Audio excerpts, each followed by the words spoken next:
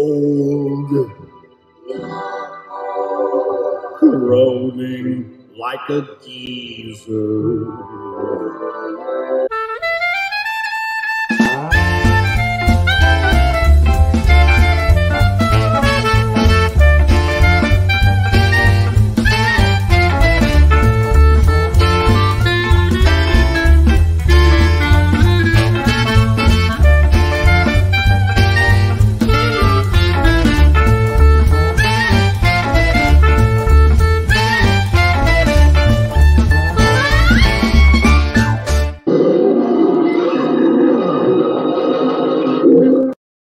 Everybody, am I pixelating? Okay, I'm good. Welcome everybody. It is once again time for your favorite draw stream on the interwebs, Graybeards Studio. I am Aaron Lopresti. I am always joined by several of my favorite artist friends, and we have a special guest star today, but we'll meet in just one moment. But let's bring the crew in and get this ball rolling. All the way from other than here, it's David Williams, or at least his icon. Are you? Is that how you're going to draw today? You're not going to. We're going to have to guess what you're doing. No, of course not. Okay. I just didn't want to give anybody like a epileptic seizure this time. Oh, okay. So you're actually the couple people that wrote in and complained about you. You're actually being sensitive to their needs, is what you're saying. Yeah. Okay. Come next week, that's all out the window. Okay. So at least 1 week. Okay. Let's bring in someone who's really old but really cool. It's Gary Martin. There he is. G-Money. What is that a fart machine? So I'm young at heart. He's young at heart. The maturity level on the show is just going through the roof. Let's bring in a guy with an epic beard who we don't really know because we never get to see his epic beard, but he claims to still have it. Guy sometimes known as Sasquatch. It's Kelsey Shannon. There he is. I got an epic. You can see it right there. There it is. I'm getting burger in it currently. You're so totally old school. You don't even have like like an avatar. You'd hand draw it and hold it in front of the screen. I'm old school. That's right. It comes with the beard. You're blotting out Gary's name? Yeah. So no, I have to amend this. I was gonna say, who are you ticked off at this week? Oh, Aaron, of course. Yeah. You'll see when I get done here. I got to let this dry, and then I'm going to amend this. We're going to get to the bottom of this faux pas of his. Oh, okay. All right. Well, gentlemen, we have a guy that we've been trying to get on the show for a couple months now. Been twisting his arm. He finally caved in. Everybody in the chat, please welcome our very special guest today, Mr. Larry Stroman. There he is. Hey, Larry. What? Oh, look at you got spooky lighting on you now. I thought you were dead. Larry. What up, my neighbor? Hey. Watch it now. Watch it now, David. Larry. So we did a poll this week, and it was all we thought. Let's cater it to Larry. So we had people choose between X Factor, Alien Legion, and then Big Booty Tribe. And X Factor was the winner. So we'll be doing characters from X Factor today as sort of our tribute to you. Thank you for joining us. Nice. That's all he's got. You need my response to everything. Nice. He's gaslighting because Larry's very verbose. Yeah. I've had women stand in front of me and take their clothes off, and I say, nice. Nice, yeah. See, I would have been like, Now, I saw last night, I sent the link to you late last night. Which didn't work on my phone. Well, I saw that you messaged at Facebook and you said, I think you said nice, maybe, I don't know, or okay or something. Oh, yeah. But it was like 2:30 in the morning. And I thought, this guy's worse than me. My body has no sense of time. So just kind of, you get up when you get up, you go to sleep when you go to sleep. Exactly. All right.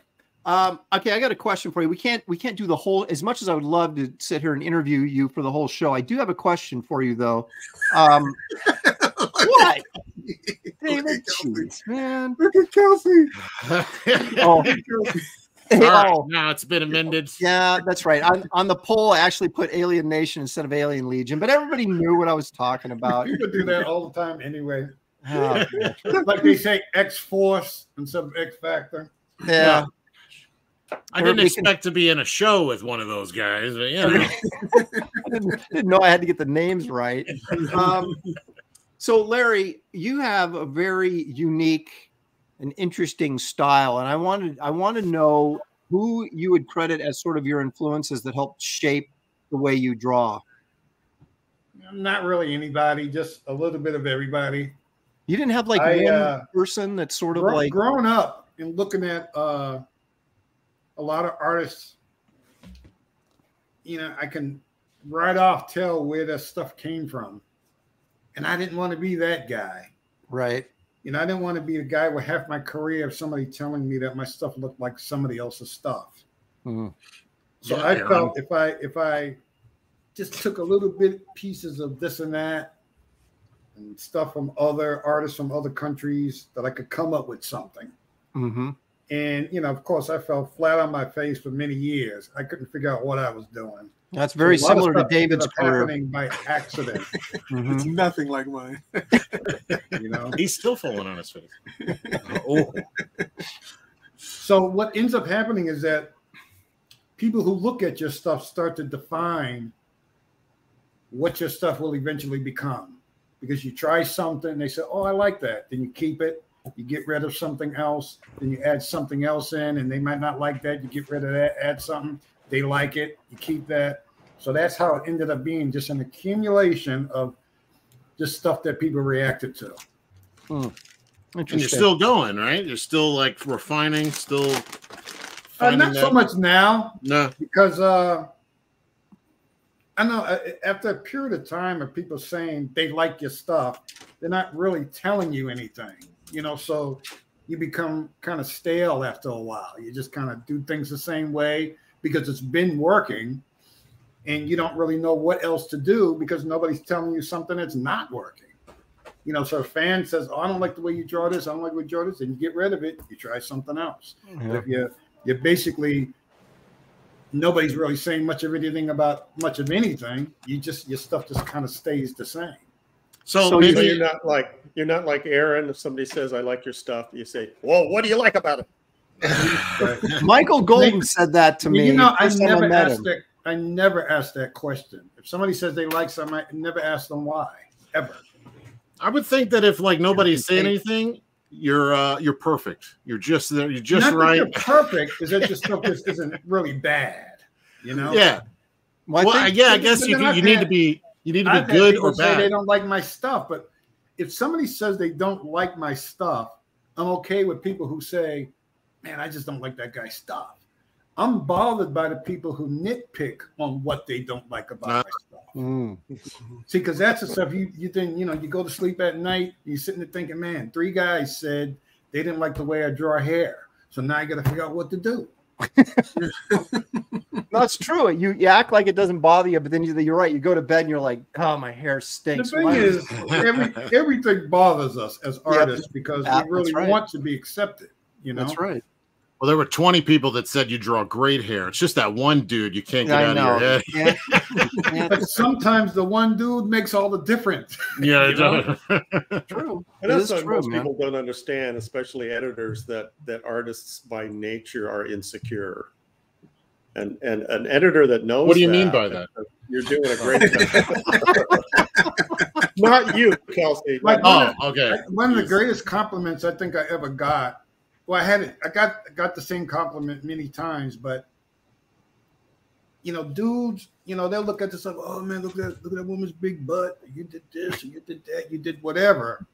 But then some woman would come up to me at a show and say, "I like that you draw women that look like me."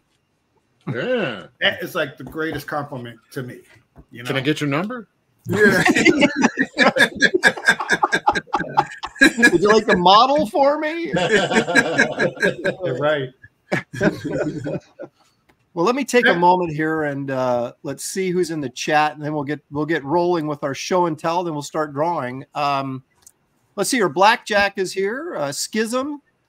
He says, I blame Aaron for writing Alien Nation, and you're right. It is my fault. I take full responsibility for that. Let's see. Our Creative Faye is here. Ronan, Geek Hero Bubba, Repairman Jack is here. Red Sands of Mars is joining us. Kellraiser. Brian Norton, all the way from Japan, says, congratulations, Aaron, on your Fragtober win. It's about time the robbery ended. That's the kind of support I'm looking for. Yeah, we're going to talk about that too, my well, friend. we're going to talk about it. Yeah. George Bonnie 90 is here. John, Bill Weast, congratulating me once again on my victory last night. Kelsey.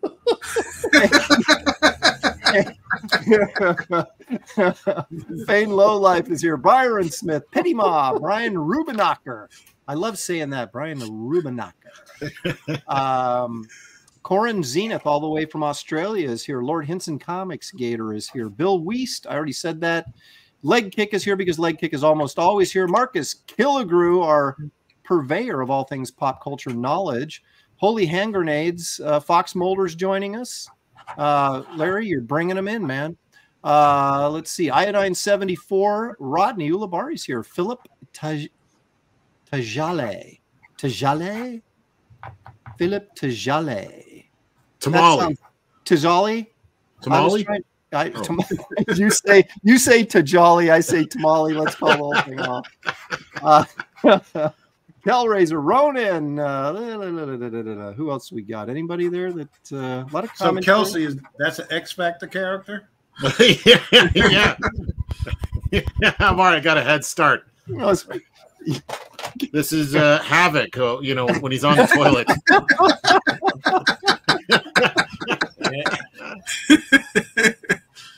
Okay, Mr. K is here. Antonio Raschillo is here. He says, I wanted to see Larry draw Jugger Grimrod. I don't even know who that is. I assume Larry does. That's the main character on Alien Legion. Alien Legion. Oh, okay. Yeah. Craig Smith II says, I remember Larry when he done X Factor. Man, the memories. His work was amazing in that book, and his Tribe comic was good also. There you go. Thank you, Craig. Your X Factor was amazing, and the other one was good. Yeah, it was. Yeah, Tribe was okay too. He says. Let's see. Eric Boyd says Alien Legion would have been great, but I'll settle for X Factor. Slacker R23. Let's see. I think I got everybody. There's a lot of commentary in there, but I can't read all of you guys. Jabez is here. Kelly 1481. Let's see. Paulus Arts is here. Corn Zenith for $5. Thank you so much for the super chat. Says, how's your hand strength, fellas? Congratulations, Aaron, for taking out the hand strength. I'm not sure what he's implying. Oshiro is here. Paul Grillart, our resident engineer, is here. He says, catch you in reruns. I guess we bored him already. I'm out. Pork Hunt is here. How to Draw Comics by Dan Lawless is here. How about that? What? Hey, Dan. Hendon Schnelly, One Slick Dude. They're just pouring in. Peter Orchard Studios, George Licoeur. Zaid Comics, that's Phil Diaz is here. David Alicia Lopez killed it last night. Of course, he's referring to me. Agent Cub says, when is Tribe coming back, Larry? When is Tribe coming back? Soon. Yeah. Soon. I didn't expect to hear that. Yeah, how about that? Here we go. Need a colors. Phil for $5. Thank you, Phil. You guys excited? Excited the show today. Someone better draw a strong guy. Well, it's either going to be me or Larry, so we'll see. Larry gets first choice. So, Larry, you let me know if you need a colors for Tribe. I'll drop Aaron like nothing, man. You son of a. Yeah. This is just his way to get a raise, man. It's just not. Is it working? No, not yet. We'll see what Larry says. All right, so let's take a minute here, go around the horn, and do a little show and tell because I know everybody's got some stuff to show. So, David, we'll start with you. You'll have to turn your camera on to participate. But what have you got for us? I actually sent you something that Oh you my should. gosh! Why do you make me do all the work? Why can't you just show the stuff yourself? Because I'm on my wife's computer. I told you. Wait that till the before. show I can't- starts to do this, Dave. I don't have all my files. See, it's just there's always an excuse. See this, Larry? I'm sorry, it's so unprofessional. Oh my gosh, you got a ton of stuff, dude. Yeah, some of it's Larry stuff, but the 3 pieces right there, that was that Kevin piece. So Yeah. the pencil inks and Kelsey's colors. Oh yeah, that came out good. Hang on. Okay, so that's all Larry's stuff. We'll get to that in a minute. Okay, so you want me to show the cover you did with of Kevin? Yes. All right. And then I'll show the next thing on my camera, what I'm working on. Okay, so you're gonna. Okay, all right, I got you. All right, so we'll start with this. Mm-hmm. I want you to know, Larry, we're usually less organized than this. True. There we go. Okay.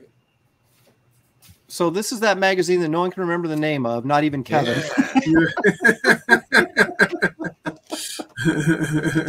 Yeah. You're supposed to show the pencils first and then progress to the inks. No, you know what? We've seen the pencils. Look at this. It's beautiful. Start from the best. And then we go to the rest. There you go. And Kelsey put his foot in it, both feet. And he was like, I know. Dude, Yeah, why aren't you doing coloring like that on my stuff?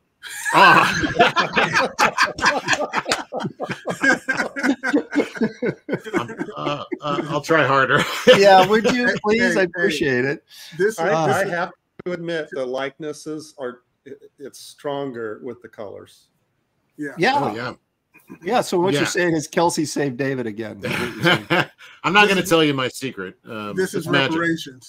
It was reparations. I owe, big time. My family, you don't even want to know. Zaid Comics for another $5. Thank you, Phil. Also, Larry, welcome to the show. Huge fan of that babe with the fat booty in the inside cover of Tribe, specifically that. It didn't say booty. It said bootay. Oh, I'm sorry. Did I not read that correctly? Okay. No, it didn't. It's Bibbly Bootay. Oh, it is booty. And it's fat with a PHT. There's a story about when Disney was doing Bambi, and they designed all these characters and everything, and then there was this throwaway character that they put in, whose name was Thumper. Right, the rabbit. And then Thumper ended up being the most popular character in the movie. And in Tribe, it was the same way. I had already designed all the characters and everything. And then just for the joke of it, I just sent this picture of this woman that I drew. And the first person who reacted to it was a friend of mine's secretary. And then I was like, well, I guess I'll keep this in. And then she ended up being the most popular character in the whole book. That's how it works. That's how it works, man. Joe Ball for $5 says, hey, chat, hey, panel, check out my book, Death, Death, Death. Sounds like a real lighthearted affair. But Joe, I don't know if you can post a link there in the chat for that. But Joe Ball has a campaign out there, wants us to know about it. And there it is, called Death, Death, Death. Oh, wait a minute here. Kelsey, can you pronounce this name for me? It's probably Bibbly Bob. Bibbly Yes. Bob, there he is. I see you. Yeah, All right, because good. I'm here giving her an arrest, Kelsey. Okay, so all right, David, this turned out great, you guys, honestly. What else you got for us, David? I know you got there it is. Hey, what is this exactly? Whoa. Now, this is a project, Fearsome, that Ethan Van Sciver is developing. He has this new book, and he assigned me to be the artist on it. Nice. And This was what I'm talking about on Kings. Yeah. Those are great, man.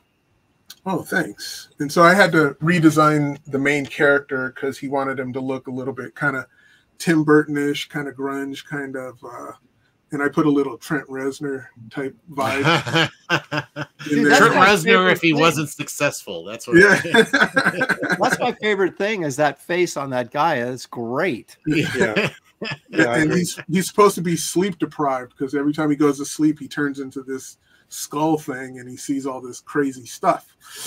But he's solving murders and stuff. So it's pretty interesting. I'm sleep deprived, but I don't have that hair. That's the thing. And I put a whole bunch of spatter in here for John Malin. Pissed him off. Yeah. Oh man, I forgot to find my splatter pages. Yeah. Those look great, man. Seriously, that's really good looking stuff. Look at that skull thing. I love that. That costume looks like it's going to be a real pain in the ass. Yeah, that's exactly right. It is. But worth it if you can pull it off in the whole book.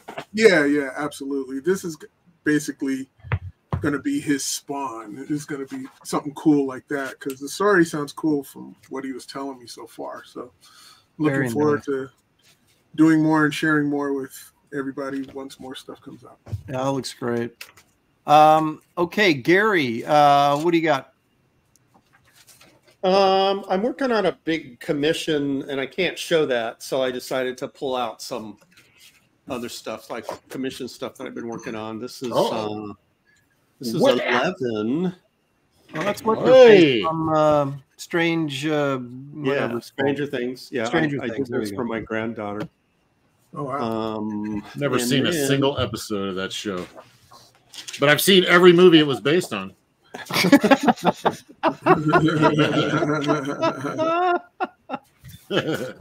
Wow. Talk about splatter. Yeah, oh my gosh. Yeah. She takes the pleasure from the serpent. Is this from nice. Blade Runner? Yeah. Oh, it's Blade Runner? Okay. Yeah. That snake is nice. Thank you. Yeah, thanks. Yeah, the snake is what I was concentrating on more than anything else. If I nail the snake, who cares about the rest? Yeah, that's right. I don't even take the girl out. Just do the snake. Yeah. If that's the case, camera framing was a little lower. If that's the case, you should white out her eyes and make them wall-eyed if you don't care about anything else.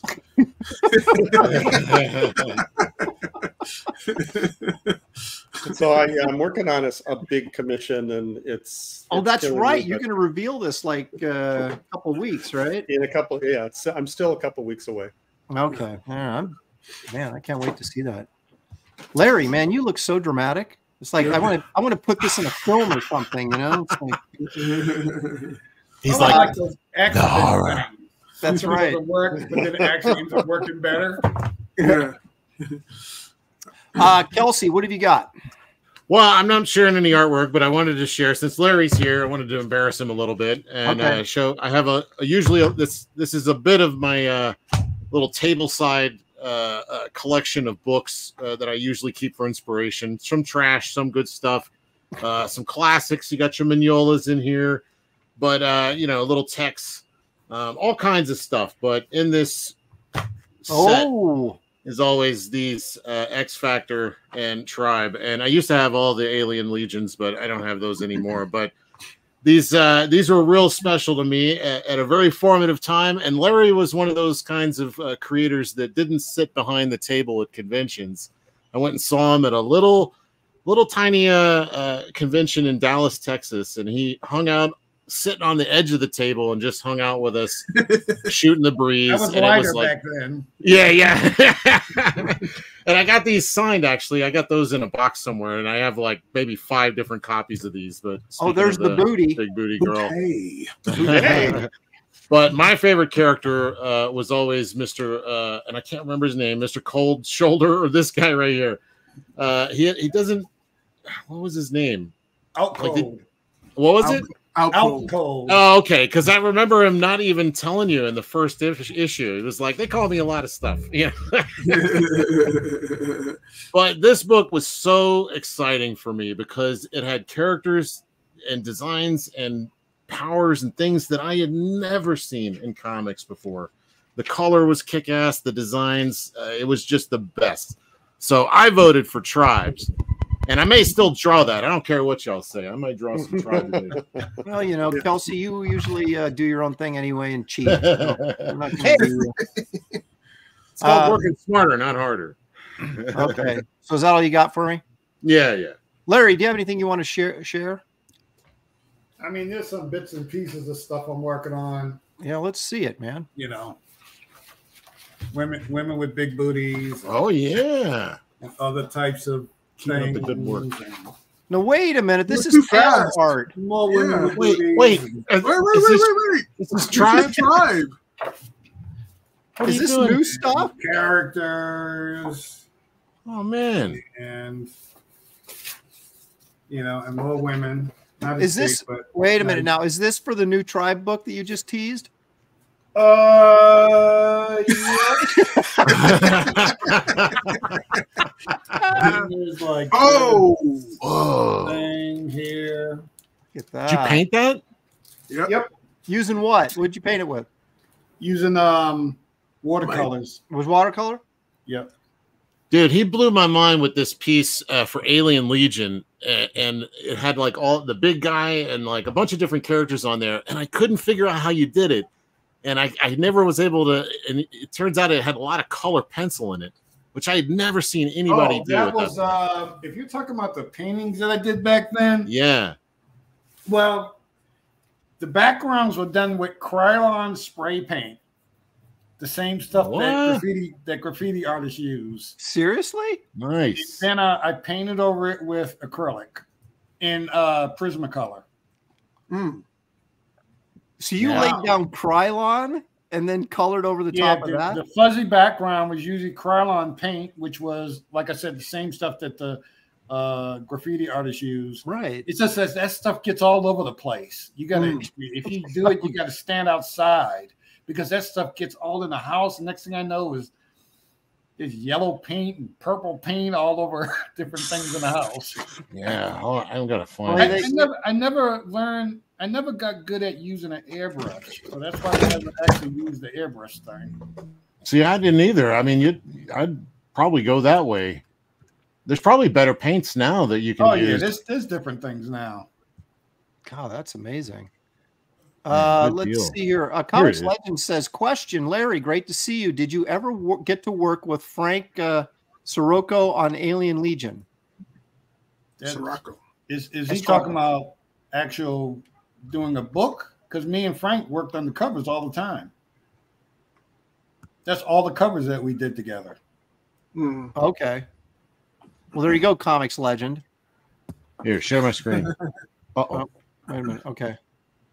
Oh, wait a minute. That's the wrong one. Yeah. This cover. There it is. What is that? Yeah. Wow. Yeah, that was the background is Krylon paint, and then I painted over it with acrylic. Then some of the highlights are done with Prismacolor. Man, this still blows my mind. Okay, so wait a minute. So you laid down a layer of color over the whole thing. You didn't mask anything. It's just like that was like your underpainting. I just do the color first, and then I draw on top of the color. Right. It makes like an ambient light, like like you do the whole thing. It unifies everything. Yeah. Wow. Yeah, this is one of my favorites, man. That's amazing. See, like that with that explosion from the gun, where it looks like it's airbrush, it's actually Krylon paint. I just masked it. Were you just screwing around looking for a way to do this, or did you learn that from somebody else? I don't know what I was doing. Well, what it is I originally started off selling stuff on the streets in New York. So I used whatever I had around, and once I got used to using that stuff, it just kind of followed me. Wait a minute. Yeah. So were you doing art on the streets, or were you just like set up on a corner with your art and selling? No, I was doing portraits. I was selling, original stuff. I was selling prints, just doing all kinds of different things. See, all these are things that were colored by Frank Sirocco. I didn't. Oh, okay. Any of these. Yeah, these are great. These are done probably on Blue Line, right? Or did he do it right on your art? He just did it right on the art. Oh man. So good, man. Yeah, I loved it. I love seeing the paints again, man. I hope hope you do more of that. There we go. Like Look at that that one at the top you got there. That was one of my favorite. That was one of my favorite ones. This one here? Yeah. Yeah. Is this Frank also? No, that's just me. Oh, that's you and your Krylon. Yeah. Yep. Me and my Krylon. That's great. I love it. So you're gonna be painting today, right? You're gonna full color. Right. You're gonna get the Krylon cans out. It takes a little long. Oh well, I can hope. Yeah, I got to work quick so I can watch Larry draw the rest of the show. Right? Now here's Squib. No pressure, Larry. Squib says that watercolor painting is amazing, Mr. Stroman. So you're getting some respect. That's nice. Absolutely beautiful. So the one you just flashed there that I believe he's talking about. I'm gonna need scans of these. Stop. Yeah, right, exactly. All right, I'm going to take a moment to share some stuff, and then we'll get drawing. See, now I'm just pretty much using watercolor stuff now. So wait a minute, Larry, I got to come back to you. Okay, okay, hang on. Nice. Man, that's great. Is that a commission, I assume? Yep. That's awesome. Nice. David, why aren't you that good? I know, right? Yeah. I wake up every morning saying that. Yeah. Just be like Larry. All right, so let me show a couple things real quick. I was watching Phantom of the Opera last night, the silent version, of course, and I started working on this, but I haven't got not done yet. But and that was always one of the greatest faces ever in movies. Yeah. Lon Chaney was awesome. That's a great silent movie too. Yeah. So I'm working on that for some reason, and then where's that other piece? Oh, here we go. You're always just working on random stuff. It's hilarious. Yeah, you're watching a movie and then you're drawing. Okay, yeah. All right. That is fantastic. By the way, thank you. I did that in an hour. An hour, Kelsey. If I'd had 2 hours, I'd have put color on it. Why don't you put this kind of effort in this show, pal? You got 2 hours there. Dude, I was on Fraga's show last night, and I hardly said a word because I was just like dialed in. I was like, I am not losing for the third time. You've been on all 3 times? Okay. Yep, and I lost the first 2, and then I finally won last night. See, now I got question with this because I didn't see Fraga's, but I saw Matt's. Matt killed it. I think he did a great job as well. I think. But who chose something that you're better at than most people on the planet Earth? I think it was a fix. Come on. No, I picked. We each got to pick.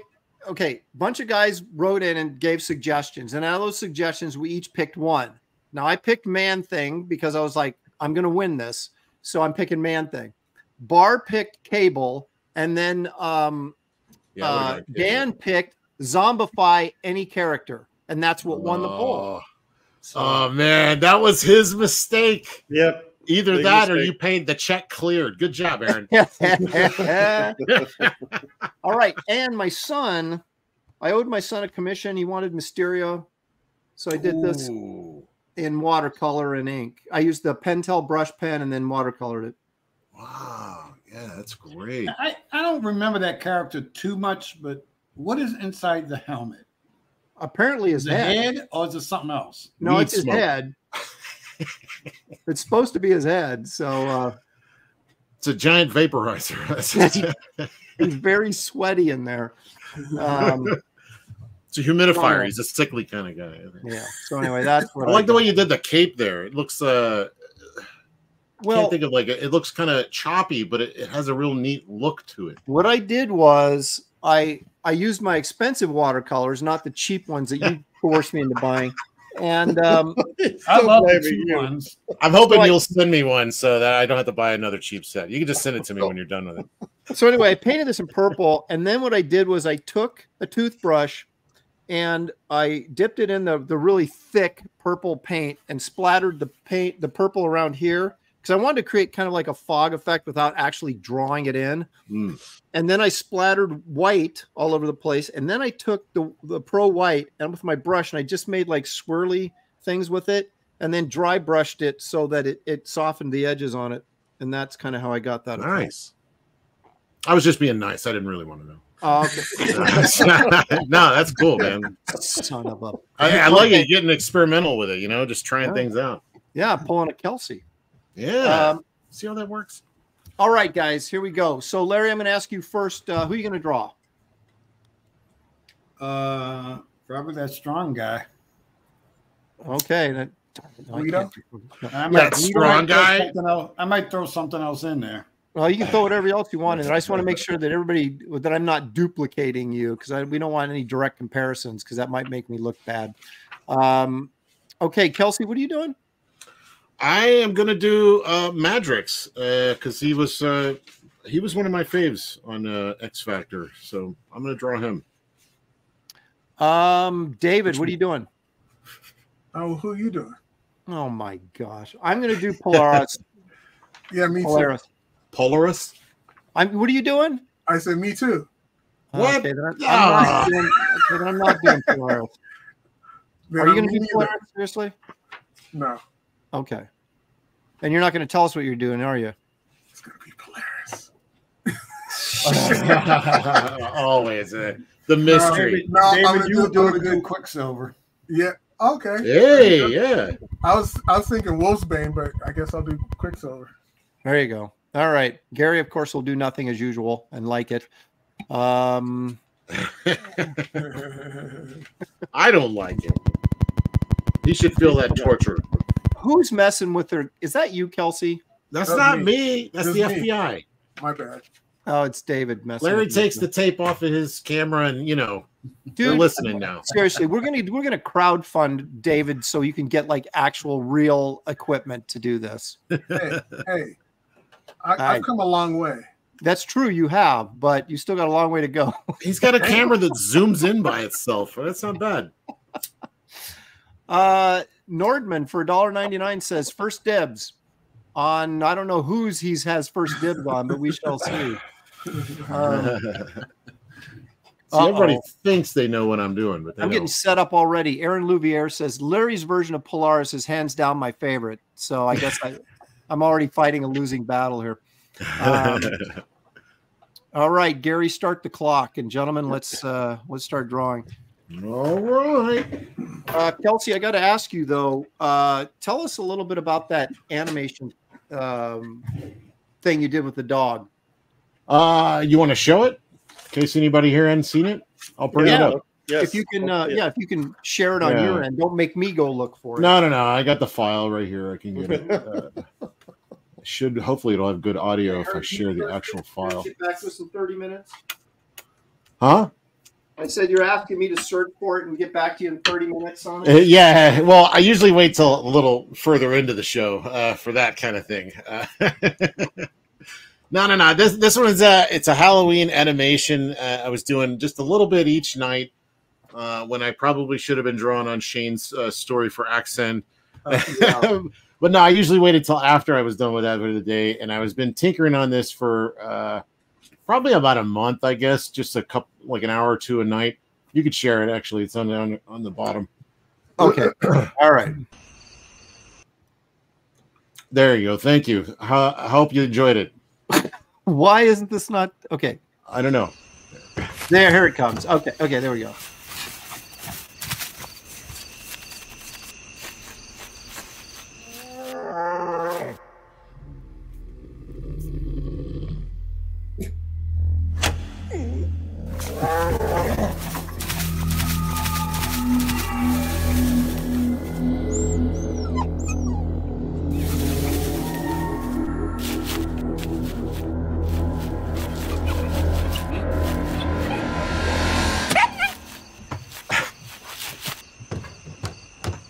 There you go. No dogs were harmed much in the making of that video. Okay, so the question is, okay, I got two questions for you. One, why? And then two, how? Well, I've been messing with animation for years. In fact, it was like one of my first loves before I kind of got into comics. I wanted to be an animator, but it was just always so difficult to do, anything because of the technology, the cameras, the skill level, any of that stuff. So You had to draw 1,000 pictures. Yeah, exactly. I mean, that little short, that's less than a minute. It's 40 seconds, and it's like well over 100. Yeah, you've been working on it since you were 16. Yeah, exactly. No, but so I just kind of been tinkering with it lately, seeing where I was, and I was doing various things for shorts to kind of get into the shorts program on YouTube, and I did the I animated just that little dog kind of hopping down off the step just on a whim one day, and it turned out to be pretty good. And then it turned into that because I knew that Halloween was around the corner, and I thought, oh, it'd be fun to do something for Halloween. And so it wasn't like I planned to do that. I probably not sending the right message. This is exactly what I hope to accomplish. Paul Peasy in the chat is asking if is the dog's name Scribbles. Yeah. Oh, good one. Dog, there you go. That could be like my new mascot, Scribbles the dog. Okay, so what program did you use to do that in? I did that in Clip Studio. Clip Studio has like a timeline option where you can animate just like Photoshop, but it's way better. But it's still very limited. So I'm actually moving into this program called OpenTunes that was developed for Studio Ghibli, but it's open source stuff. It's all for free, which I really like. You know me. If I couldn't find an animation program at the dollar store, so I had to get it somewhere. How much of that is actually you doing work, and how much of it is you pushing buttons? Oh no, this is totally old school. There's no in betweens in that. That's why it's all choppy. It's a lot of just direct sort of drawing. But the benefit of doing it in Clip Studio or any of these programs that they have now is that you can draw. It's like using layers in any art program like Photoshop. So you can quickly change, like if the leg ain't working right, I can just paint in another leg. It just depends on how detailed you want to do it. So it's all very simple now.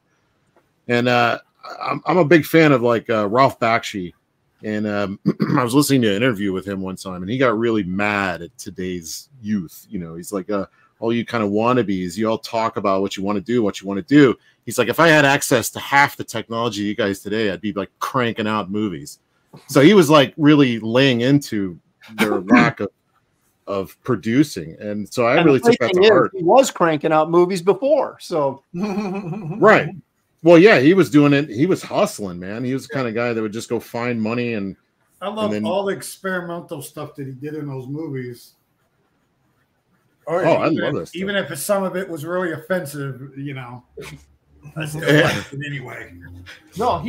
Yeah. I loved Bakshi's stuff. I loved Wizards, even though probably could use a couple of rewrites. And yeah, it's all rough. Yeah.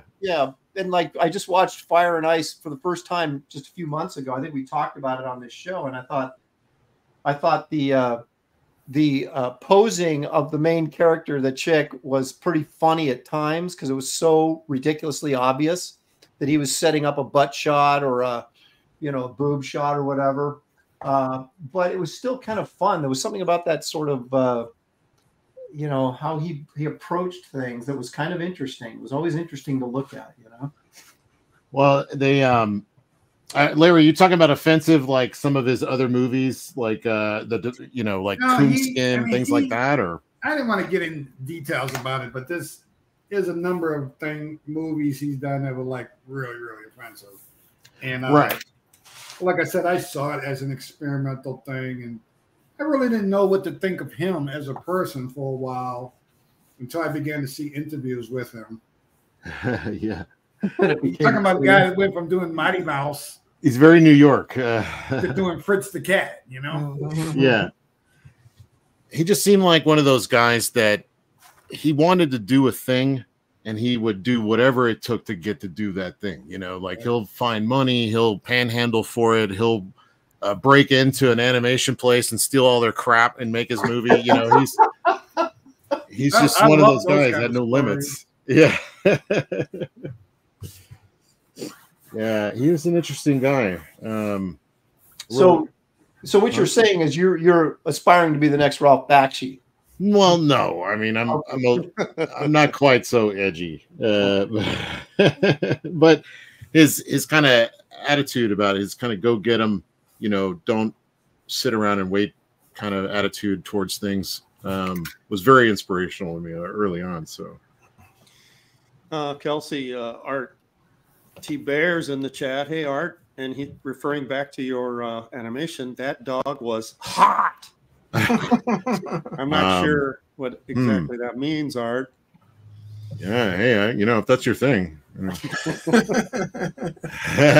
Thanks, Art. Oh my gosh! Did you guys have trick or treaters last night? No, Well, you live out in the swamp. No one's going out there. No, I put out all the traps on the lawn. None of them were. They were all empty this morning. You're giving away gator fritters, and no one came. Yeah, you don't set out the bear traps. Yeah. They're just me. Oh, okay. Oh, Pedro's in the chat, and he says the Mighty Mouse in '88 changed animation forever. Oh yeah. Can you? How so? Yeah, how so, Pedro? Man, I remember. I remember that being. They had so much stuff different. in there that was so obvious. I'm like, how did they get away with this? Oh, you mean in Mighty Mouse? Yeah. Yeah. Yeah, I think it was one of those situations where they kind of like conned their way into that. So I think there's this one episode where this character called the Cow is fighting all these like other characters, and then somebody says, how is it that you've been able to survive all of this? So he pulls his shirt open. He says, because of my baby-proof vest. And I didn't know what that thing was. And one day I realized that's a condom on his chest. Oh. On a regular Saturday morning cartoon. Oh, wow. Oh, man. That guy couldn't help it, man. He was just edgy. Yeah. Aaron, you have a super chat. Yay. Let's see here. Atomic Beast for $5. Thank you, Atomic Blast. Sorry. How dare you? Actually, I like Atomic Beast better. Can Aaron accidentally spill water on his electronics power cords again? I haven't laughed that hard in a long time. I'm going to try to avoid that. We'd all like to see that. It sounds like David did spill water on his. Yeah. Look at that. Okay, Aaron, could you read Pedro's answer to the question of changing animation with Mighty Mouse underneath the super chat? Pedro Ang says, before Mighty Mouse animation was trapped by licensed toy deals, Mighty Mouse made animation fun again, but it also doomed the funding. Yeah, mute David. Let's see if that's him. Oh, we know it is. Yep. Yeah.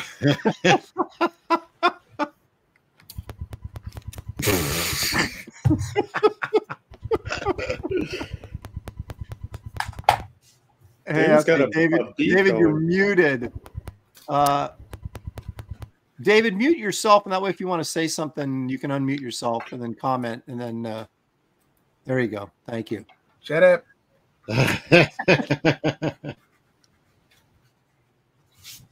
All right. Okay. Wait a minute. Jimmy Reyes says, is it true that Rob Liefeld hated the chick with the big bootay? I don't know, Larry. Is that true? I don't know. I only spoke to him like a few times, so I have no idea. Hmm. That girl He's a real religious dude, so maybe that had something to do with it. Is he really? He likes the athletic type. That's actually more what it was about. He likes the athletic type. You didn't give her big shoulder pads. That's why he didn't like her.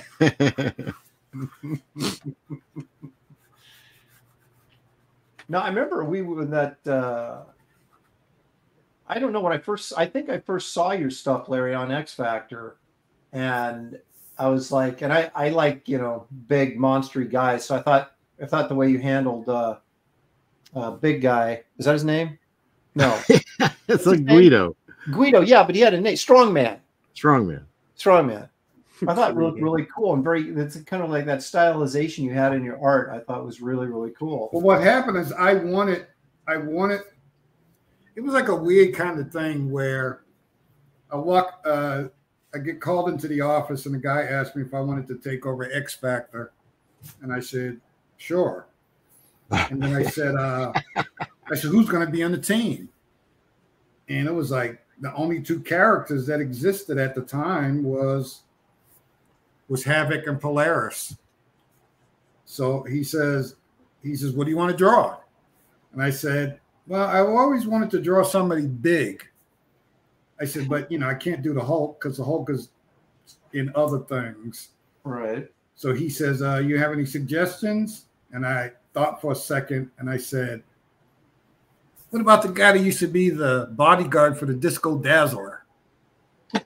He says, you mean Guido? Oh, yeah. Wow. And I said, yeah. So that's how we ended up with him in the book. And then I said that I wanted to draw somebody with a lot of hair on their body. And he says that Rain from whatever that other book was, New Mutants, was available. And I said, okay. And then I said, what about somebody who runs really fast? He says, like who? I said, like Quicksilver. And he says, yeah, I guess he's available. And then what do you mean available? They're all available. They're so what ended up happening? No, at that time they were being real particular as to what I know. Well, they've always been like that. So then what happened was I was walking out. I was happy, of course, I was going to be doing this book. And then I turned and I said, can I do something with the costumes? He says, do whatever you want. Wow. Nice. And then I came back and I had the designs for the costumes. He just said, okay.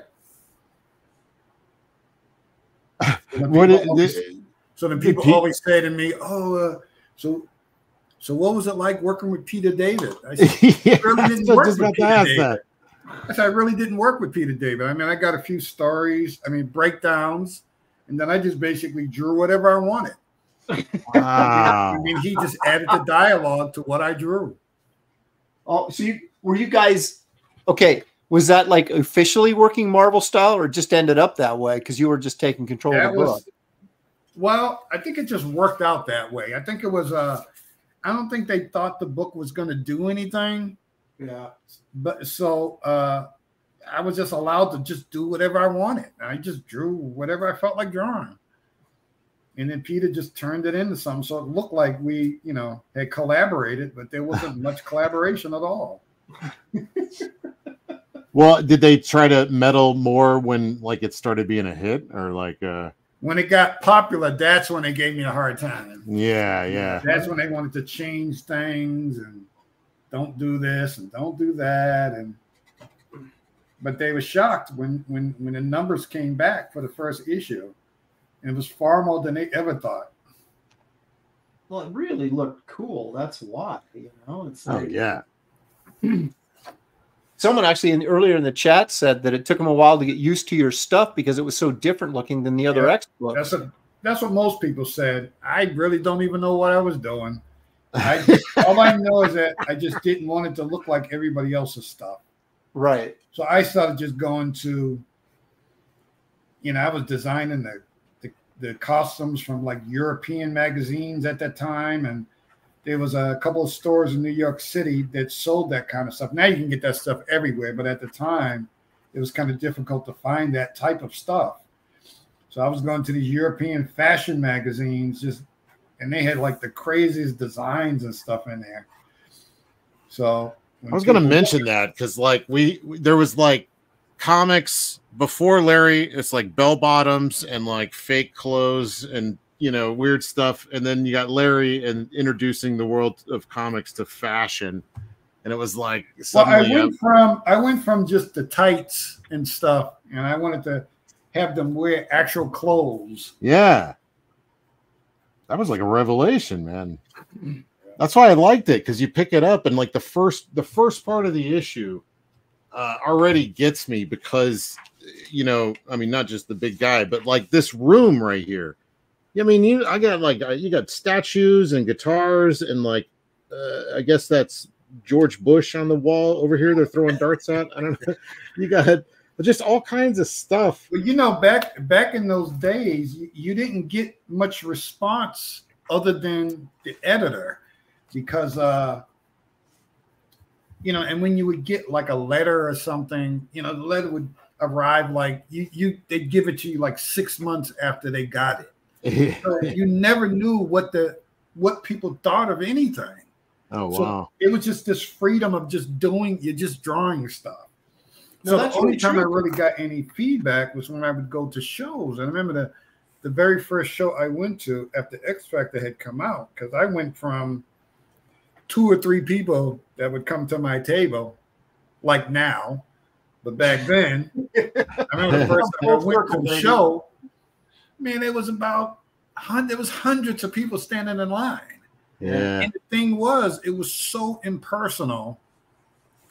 I was trying to talk with people, but nobody wanted to talk. All they wanted was just to get these books signed and then go stand in somebody else's line. And I don't know. I like the idea of being on the book, but there's something about that kind of bothered me. Well, it's at those points, and I found this out when I was working on Wonder Woman, that for most of the readers or fans, or you know, however they'd be described themselves, they're fans of the character or fans of, you know, they're X-Men fans, right? And because you're drawing an X-Men book and a popular one, that suddenly, you know, we want your autograph, but then as soon as you leave that book, you know, they're hot on whoever the next artist is on that. It was the whole beginning of the whole when people were just buying like the boom 15, 20 copies of every book. Right. Oh yeah. They were just trying to get as many books signed, and they'd go to whoever the next artist was at the show to get them to sign 20, 30 books. Yep. The speculators. That's right. So then they found out, you know, in the year 2000, when they tried to sell, you know, all their Spawn #1s, that they weren't worth anything because everybody had 10 copies and they're all in near mint condition. Well, the very first show that I went to after Tribe came out, well, not the first show, the first appearance was at this comic store in San Francisco. And I remember I showed up and I thought we were in the wrong place because nobody was there. I mean, nobody. They didn't have our name up on a wall. There was just nothing. And I remember coming back on the plane and I was so depressed on that. So the very next week, I was scheduled to go to the show at someplace in Long Island, New York. And I really didn't even want to go because I was still suffering from depression from that appearance. Yeah. I walk into the show and I got mobbed by a couple hundred people. Everybody had like multiple copies of Tribe in their hand. And apparently we were getting complaints that other people had tables were complaining that our line was crisscrossing in front of their table. So they picked up our table and they moved it all the way to the back of the auditorium. Oh man. And we're sitting next to dumpsters and stuff, right? So we're just signing and signing and signing. So this guy comes up and he hands me like a $100 bills. And he gave Todd the same thing. And we were like, what is this for? He says, oh, I brought like 8 boxes of Tribes. And he said, I sold all of them within like an hour. Wow. So then somebody else came up and they so he was giving you like your cut from it kind of thing? No, he was just thanking me. That's all. Oh my gosh. Wow. So That's then cool. so then somebody else came up and they had us I spent the whole night signing like another like 3,000 to 5,000 copies of Tribe #1. And then we went back to the show the next day and signed another couple thousand copies. It was just like ridiculous. Well, so did that change? Did that really change your game up? I mean, like, was that? I don't know. That was just one of those just time. Everything in time just kind of fell into place perfectly. But I always tell people that, you know, X Factor 71, which was like the most oddest number ever, sold, I think, like 900,000 copies or something like that. Oh, wow. At the time. So good old days. When Tribe came out, Tribe sold like 1 million copies. Yeah. And I can say to people, I am one of the only people who've had my book outsell X book at its height. So I always felt good about that. Yeah. I used to love it when people, you know, next to me would have a line that crossed in front of my table, because that's the only way I'd ever get people at my table. I know, it's funny. I was at a show maybe about a year ago, and some guy who's working on one of the Spider-Man books, his line had crossed in front of the table where I was at. I didn't care. People were stepping out of his line to buy art for me at my table. So he did me a favor. That's right. You just go, hey, well, you're gonna be waiting there for 20 minutes. Why don't you look through my portfolio? You got nothing else to do, you know? Yep. So like there. I never concern myself with that type of stuff. There are people who they panic if they don't get a lot of people at the table at the show or whatever. I mean, I've sat at shows where it looked like nobody was at my table, and I still walked away with more money than most of the people who were at that show. Well, that's the thing, man. It all comes down to selling original art. That's how you make you know, the money. And if you only need 3 or 4 guys the whole show to come by and buy something, and you're feeling pretty good. Yeah. I was at a show in I think it was Tulsa, Oklahoma, I think it was. And you can look down every aisle at that show and it would be completely empty. There might have been 5 people standing in that show any given day. So everybody there is panicking. People are packing up and leaving and everything. And I just had like maybe 4 or 5 dudes come, drop down a few $100s a piece, and I walked away with a smile on my face. Yeah. So it's like nowadays you just don't know how this stuff is going to turn out. I don't know if that had to do with creating X Factor, but you know. Sorry, Larry. Aaron, get the cannon ready. Uh-oh. Jimmy Reyes. Who am I? Yeah, I'll read it. Jimmy Reyes is saying, this show is not about you, Aaron. You're acting like it is. This is your acting like it's your channel. Apologize to Larry.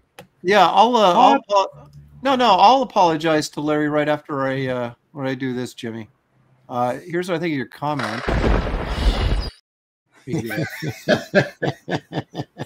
Sorry, Larry, that you had to witness that. Here we go. Aaron Louvier says, speaking of original art, what's the best way to buy some original art from Larry? Oh, yeah. Here you go, Larry. Well, you can send me a message, but there's a guy I'm working with now, and I'll send him over to to that guy, and he'll take care of it. So message on what, Facebook? Is that where you're at? Facebook, Instagram, whichever one. Okay. And someone wants to know, Murdoch says, Tribe was great. Was there ever a collection of it? Not yet. Oh, wait a minute. That sounds like... I'm working on it. Sounds like this new issue you're working on is all wrapped up. Oh, no, I'm still working on that. Hey, let Jimmy Reyes know that I still got a job for him to do. What, like your roof? Like what? Yeah. From what I understand, it's worse than that. So it's worse than that. They had a little bit of back and forth going on in one of the green room chats. Crow, yes, indeed, that's Joanna Cassidy. You're correct. Who? And, what? Joanna Cassidy for what? behind over my shoulder. Oh, okay, yeah, with the snake. Okay. Yes. and hey, back to Apex. Watch her take the pleasure from the serpent. Sorry, Jerry, that's the only line I ever remember from that. That's plenty. That's plenty. Jerry Rasco says, at one of my earliest shows, I was lucky enough to be next to Wills Pertasio. Oh. And when the con personnel came and asked if I needed his line moved from in front of my table, I said, absolutely not. Yeah. You know how good this makes me look? Yeah. Now I sat down the aisle from Todd McFarlane, and it had the same thing, man. We sold more stuff than any convention I've ever been to, just because his line went right past ours. Or actually, like, it went past the whole table. I think everybody on the table was doing well because, like, they were all lined up. They must have done that on purpose. Yeah, the line starts there. Sometimes that kind of thing works out in your favor. Sometimes, yeah, not always. Well, yeah. Hey, Larry, Well, Larry, can you share the story about how you got the X Factor job, the one you told me? How I got that? Oh, Larry. I was like, what are you talking about? Okay, Larry. Yeah. There was one point I was trying to kind of phase out of Alien Legion. I wanted to do some more mainstream stuff. So I was picking up, a book here and there, kind of a thing. So then I got approached by the X Factor editor, asked me if I wanted to draw a couple of issues of some X-Men book. But then he never got back to me. So time went on, and then just nothing ever happened. So I was working on this book called Double Dragon. And I think I was maybe about 3 or 4 pages into it, but I wasn't moving fast enough for the editor, who was this guy, Fabian. Fabian, nice to see you. Yeah. Yeah, so Fabian fires me off the book. So I had come in there and I was filling out, his little payment slip to get paid for the 4 pages. So I was kind of upset because I didn't really have anything else at the time. So I go and I'm walking down the hallway and I said, yeah, when I run into this Bob Harris guy, I'm going to let him know what I think about him not giving me those X books. So I just happened to go past his office and I hear his voice say, hey, Larry. And I step up to the door. I'm standing there looking on me with my fist balled up and everything. I was like, yeah. He says, would you be interested in taking over X Factor? But all the anger in my body just went away. My voice went up really high. I was like, yes. And then I walked in there, and in a period of, I don't know, probably no more than about 10 minutes, we decided what the X Factor team was going to be, mostly based on what I said. And then I walked out, and that was it. And I always tell people, that's never going to happen to anybody else in comics ever. Nobody's going to be given that kind of freedom to just pick whoever they want. It's like a good lesson in just have a pause before you burn that bridge. Yeah. Think for a second, Yeah. That has saved me quite a few times. Have you ever had anything happen like that since? Not the, just being really. able to have. Just ever be able to have that much freedom on a book to like create things. The freedom thing for me is something that I just kind of decide on my own. Yeah. It was like when I did the book, when I did the story that Kelsey inked for Graham Nolan, after I got the basic breakdown of the story, I just stayed out of communication for about a week or so with anybody. And I drew whatever I want. I don't want nobody looking at this saying, I got to change this, I got to change that. And I drew and inked the entire story. So then I sent it to him, and he looks at it, and he says, this looks good. Yeah. No editorial at all. Yeah, that's how to do things. Like, all right, so I'll see you in like 6 months, Aaron. Yep. Well, that story only took me probably less than a week to do. Yeah, it's great. Well, Kelsey, the problem is if you wait till the very end and then send me the pages, then we have to. There's so many stuff to fix in like a very limited amount of time. So you bet there's probably not a great. You got it. You're assuming it works. That works sometimes. You know? I heard earlier you were talking about Wizards. Oh, the movie. Oh yeah, the movie. Yeah. Yeah, I heard it downstairs. I just wanted to make sure you're aware that it's the worst movie probably ever in the history of mankind. Yeah, Shelley's not a. She hates the Dark Crystal. Oh, And Dark Crystal, and like Wizards. even worse. What? You don't like Dark Crystal? That's with fire. Oh, look at that. See, she just doesn't get it. Just doesn't get it. Ugh. It's not in those days we didn't have anything else, so we just took what we could get. That's right. Oh. And then our son got me a little. What did he get me for my desk? Oh, that little pog. A little pog, yeah, with a spoon and one of those Muppet things from the television series when they did Dark Crystal. Netflix did the Dark Crystal show. One of those little. You never saw that, Kelsey? No. Is it good? Miss anything? Yeah, I mean, well, I know Shelley probably didn't like it, but no, it was pretty good. Oh, come on. I think I'd rather have my eyeballs dug out. Well, anyway, so my son got her there was like this little elf potato head thing, one of the characters in there, and it was really cute. It had a little tiny spoon, but it was something like they didn't have a nose. Something about them really bothered me. Did you let them down easy, or did you like, oh, this crap again? Oh, we laughed because well, as you can tell, I'm really quite shy about voicing my opinion. But yeah, so I did take it to work, and the kids were like, "What is that?" And I was like, "Exactly." I don't. But he was kind of cute with a little spoon, and I sit him next to what's the crap mega crap. Boy, yeah, I have one of those pounding fist on the desk. So, yeah, from the movie, and in a light up Oogie Boogie. The Oogie's cool. Yeah, the Oogie's cool. Oh, there you go. So one out of 3 ate that. I just came in to check in. Oh, hey, Ange. Aw. We're I don't know. Larry's doing something, but we don't know what. I'm afraid we're all going to be embarrassed by the end of this show. He's going to just drop on us. That would be a normal show, wouldn't it? Yeah. Oh, she's on fire. Uh-oh. I was just. Shelley just won the episode. That's why. Oh, it's the 4 pain pills. Don't encourage it, please. Jeez. Oh my gosh.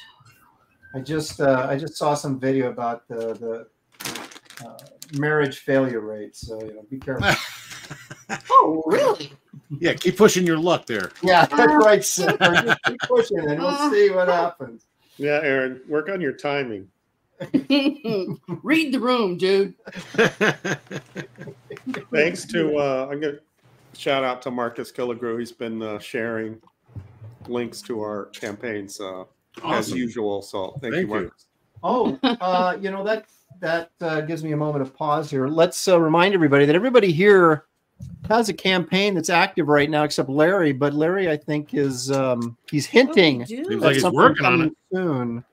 Awesome. Yeah, so I've got Kit Carter, Planet Doom graphic novel. We're over 51K in the first week. I want to thank all you guys for backing early and backing often. Appreciate it very much. I can actually now pay Kelsey to color it. Yay! So, we get to eat next month. David has Bass Reeves. Now you tweeted out, David, that they're looking to fulfill in January. Is that correct? That's what I read. He's muted. Yes. Yeah, okay, because he has audio problems. So that's going to come to fruition. So you guys get out there and back that before it disappears. Gary, of course, has Brush with Destiny, which will be closing out on this very show next week. Ooh, and partial closeout. He's going on to Graham Nolan's after this as well. And Kelsey, of course, has got a sketchbook of like 6,000 pages. Yeah, it's called Scribbles. You will find the links to every one of those campaigns in the description of this video. So feel free to visit early and often. So the question was, I happy about your win last night? Yes. I was very happy because for the rest of the year, it will be good things, right? Not I lost again. You won't have to hear him complain for the entire year until I'm next like one. my Husker football team. Dang it. I am still complaining about losing to Reenie. So I told you cannot underestimate the boob factor. Yep. He just totally underestimates it. Yeah, get some, Aaron. Maybe you'll have some better luck. I don't know if I want to win that badly. Oh, okay. All right. Maybe if I get good ones. That's Thought right. you were a professional, you know. It's all about the cat. Oh, But you really wanted it. Craft. Yeah. Okay.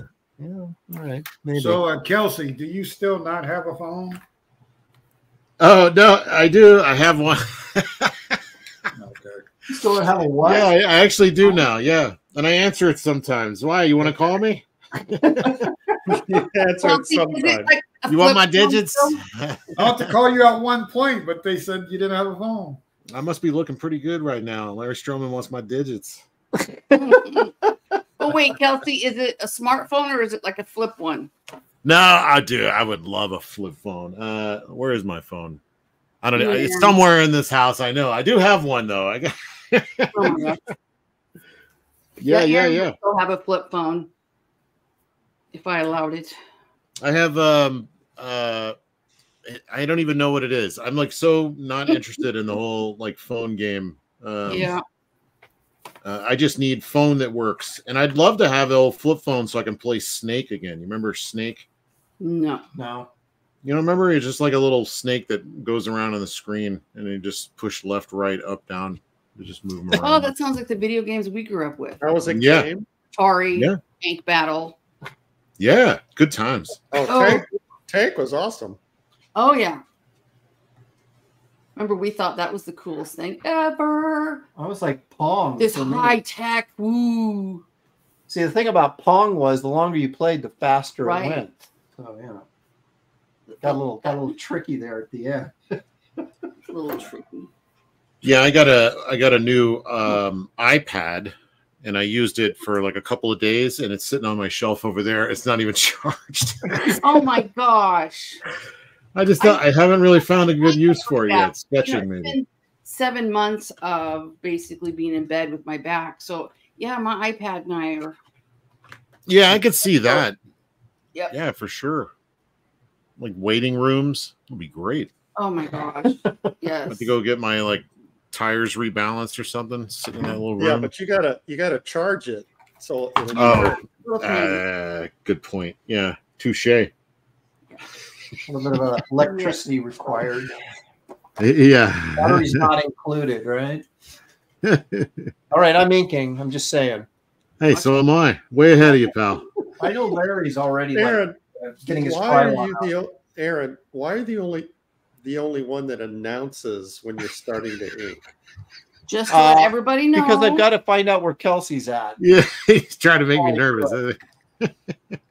Random Just know task. I'm ahead of you. That's all you Aaron, random task is number 509 on Kit Carter. What's that?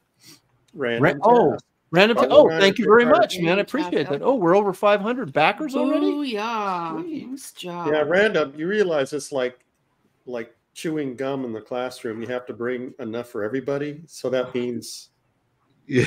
And what number are you for the other ones? Is that what you're saying? exactly. Yep.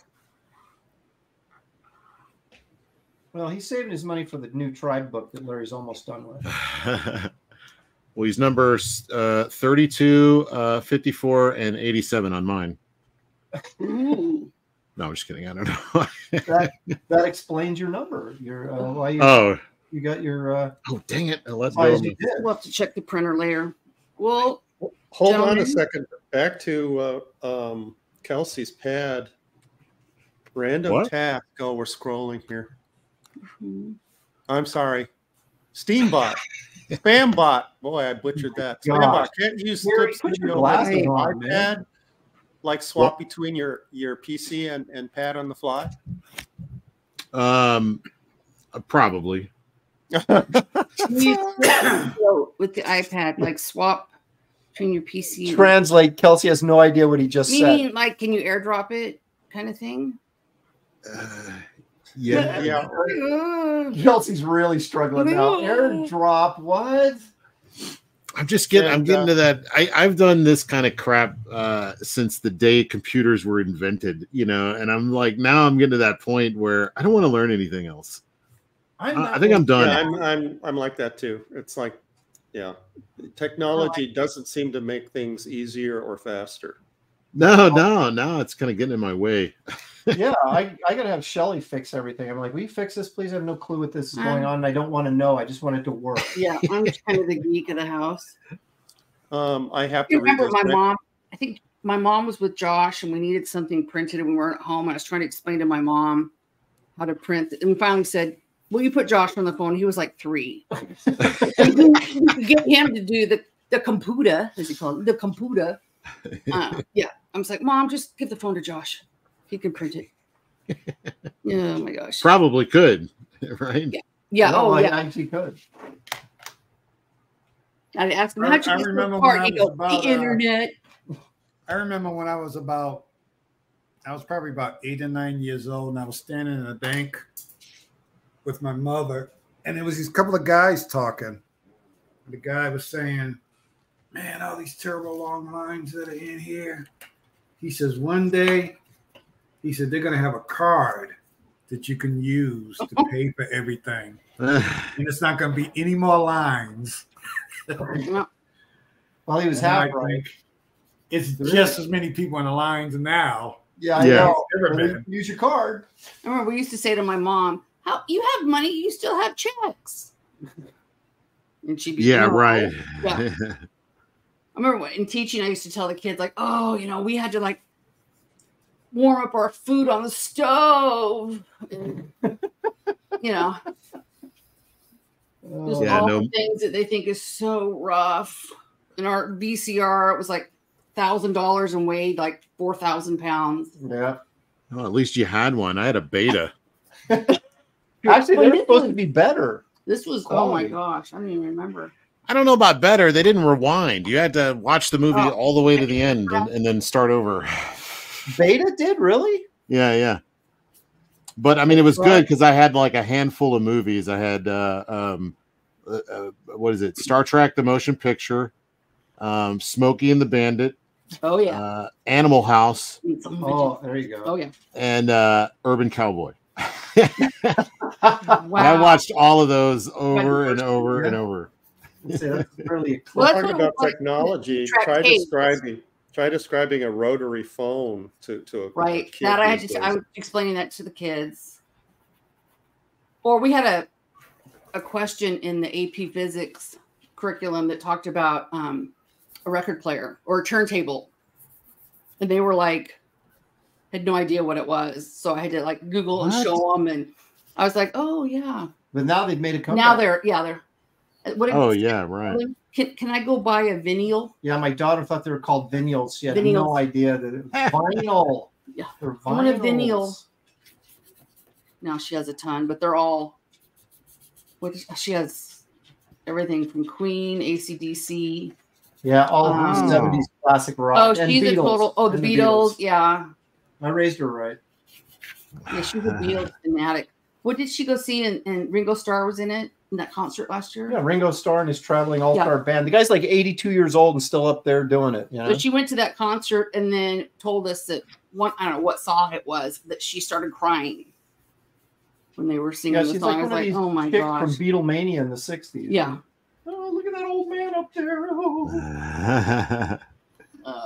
She wouldn't have liked them back in the day. They'd be like, oh, who are these young punk kids? Yeah. Give me some old men. Yeah. I want some old men. Kids cry when they see me too. Was it Journey that she saw in concert? Yeah. Toto? Journey, Toto. Toto. She's having good I memories. Bless the rains down in Africa.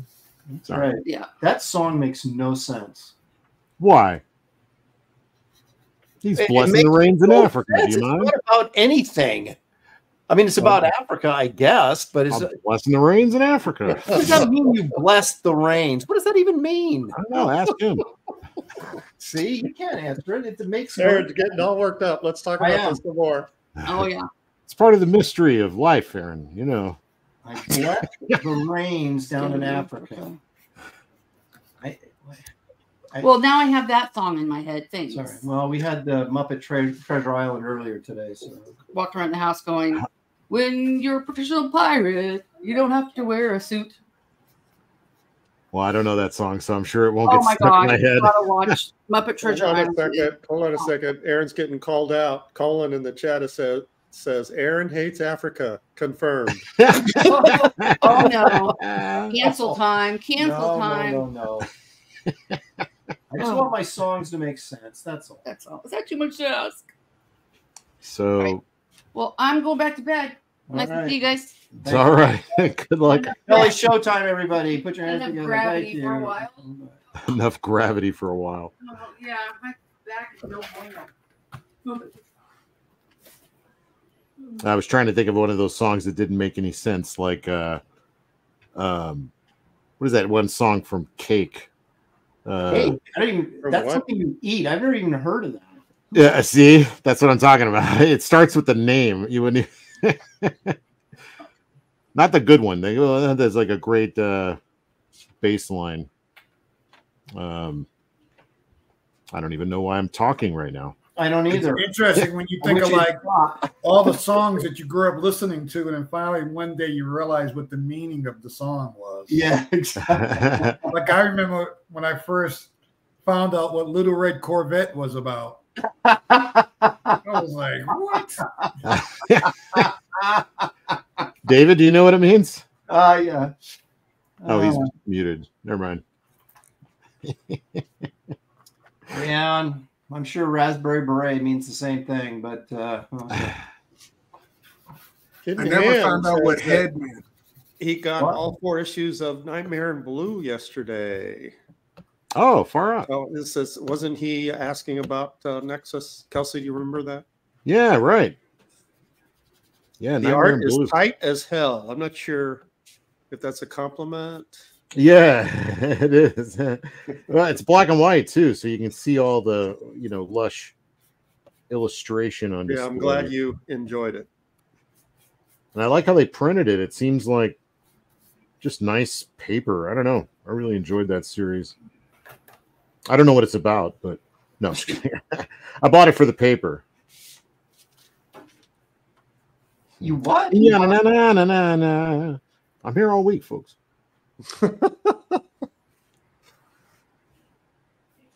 So does anybody still use sketchbooks? Heck yeah, man. I got like 30 of them full. I've never been a sketchbook guy, but I'm trying. No, I saw Adam Hughes's sketchbook pages in the 90s, and I'm like, I've got to be that cool. I have to do that. And so I started doing it, and yeah, I got a ton. Well, what about the dudes? His books are legendary. Yeah, they are. Yeah, but those aren't sketches; those are drawings. They are. No, yeah, there's a lot of sketches. He works a lot of stuff out in those, but then he also does paintings in his sketchbook. Yeah. Well, I mean, I remember I bought his sketchbook. He published one like way back in the day, and in it he talks about going to art class and just sketching and sketching and sketching, and the teacher was like, "Why don't you just find the right line the first time?" And I don't know what that was, but it hit me like a ton of bricks. So like I was trying to do that ever since. Still not able to do it. Jack Kirby? No, I don't know. Find the right line the first time. Quit erasing. Everything, man. That guy is always learning. Yeah, I'm sure the instructor didn't realize that Steve was better than they were. So they trying to take maybe him they down. did. That's why they said it. I got to find something to criticize this guy. Right. Well, I wanted to, ever since then, I've tried to do a sketchbook, but, my sketches didn't look as good as his. So I'm like, I didn't want to keep going with it. I'm like, this sucks. I mean, that's what I started doing, was doing not finished drawings, but pretty tight. I mean, they were pencil drawings, but like if I'd get a concept for this will be a great print or, something, or just a story idea, but you kind of encapsulate it in a drawing so that you can come back to it, and remember sort of what you were thinking. And, so like I said, when I saw Adam's sketchbook, and it was like, my sketchbooks were full of stick figures until I saw Adam's, and I was like, all right, I got to bring up my sketchbook game, Yeah. And so I started doing that and doing better work in the sketchbook, which I guess is kind of stupid. But at the same time, it seemed like that was what everybody was doing. So, but he was making a sketchbook to show people. Most people don't do that. You draw just for the fun of it. It's not for the purpose of showing it off. Well, that's true. But did you guys see the Crumb documentary? Yeah. Yeah. So he end up trading like 5 of his sketchbooks for a house in France? Yeah. Well, that's what I'm saying. He's doing those to sell. Right. So there's some value in putting a little effort in your sketchbook. That's all I'm saying, Kelsey. Have you sold your sketchbook? Yeah, for a cardboard box. It's extra large. Yeah. See, I'm not even. Have you all seen the the documentary about H.R. Giger?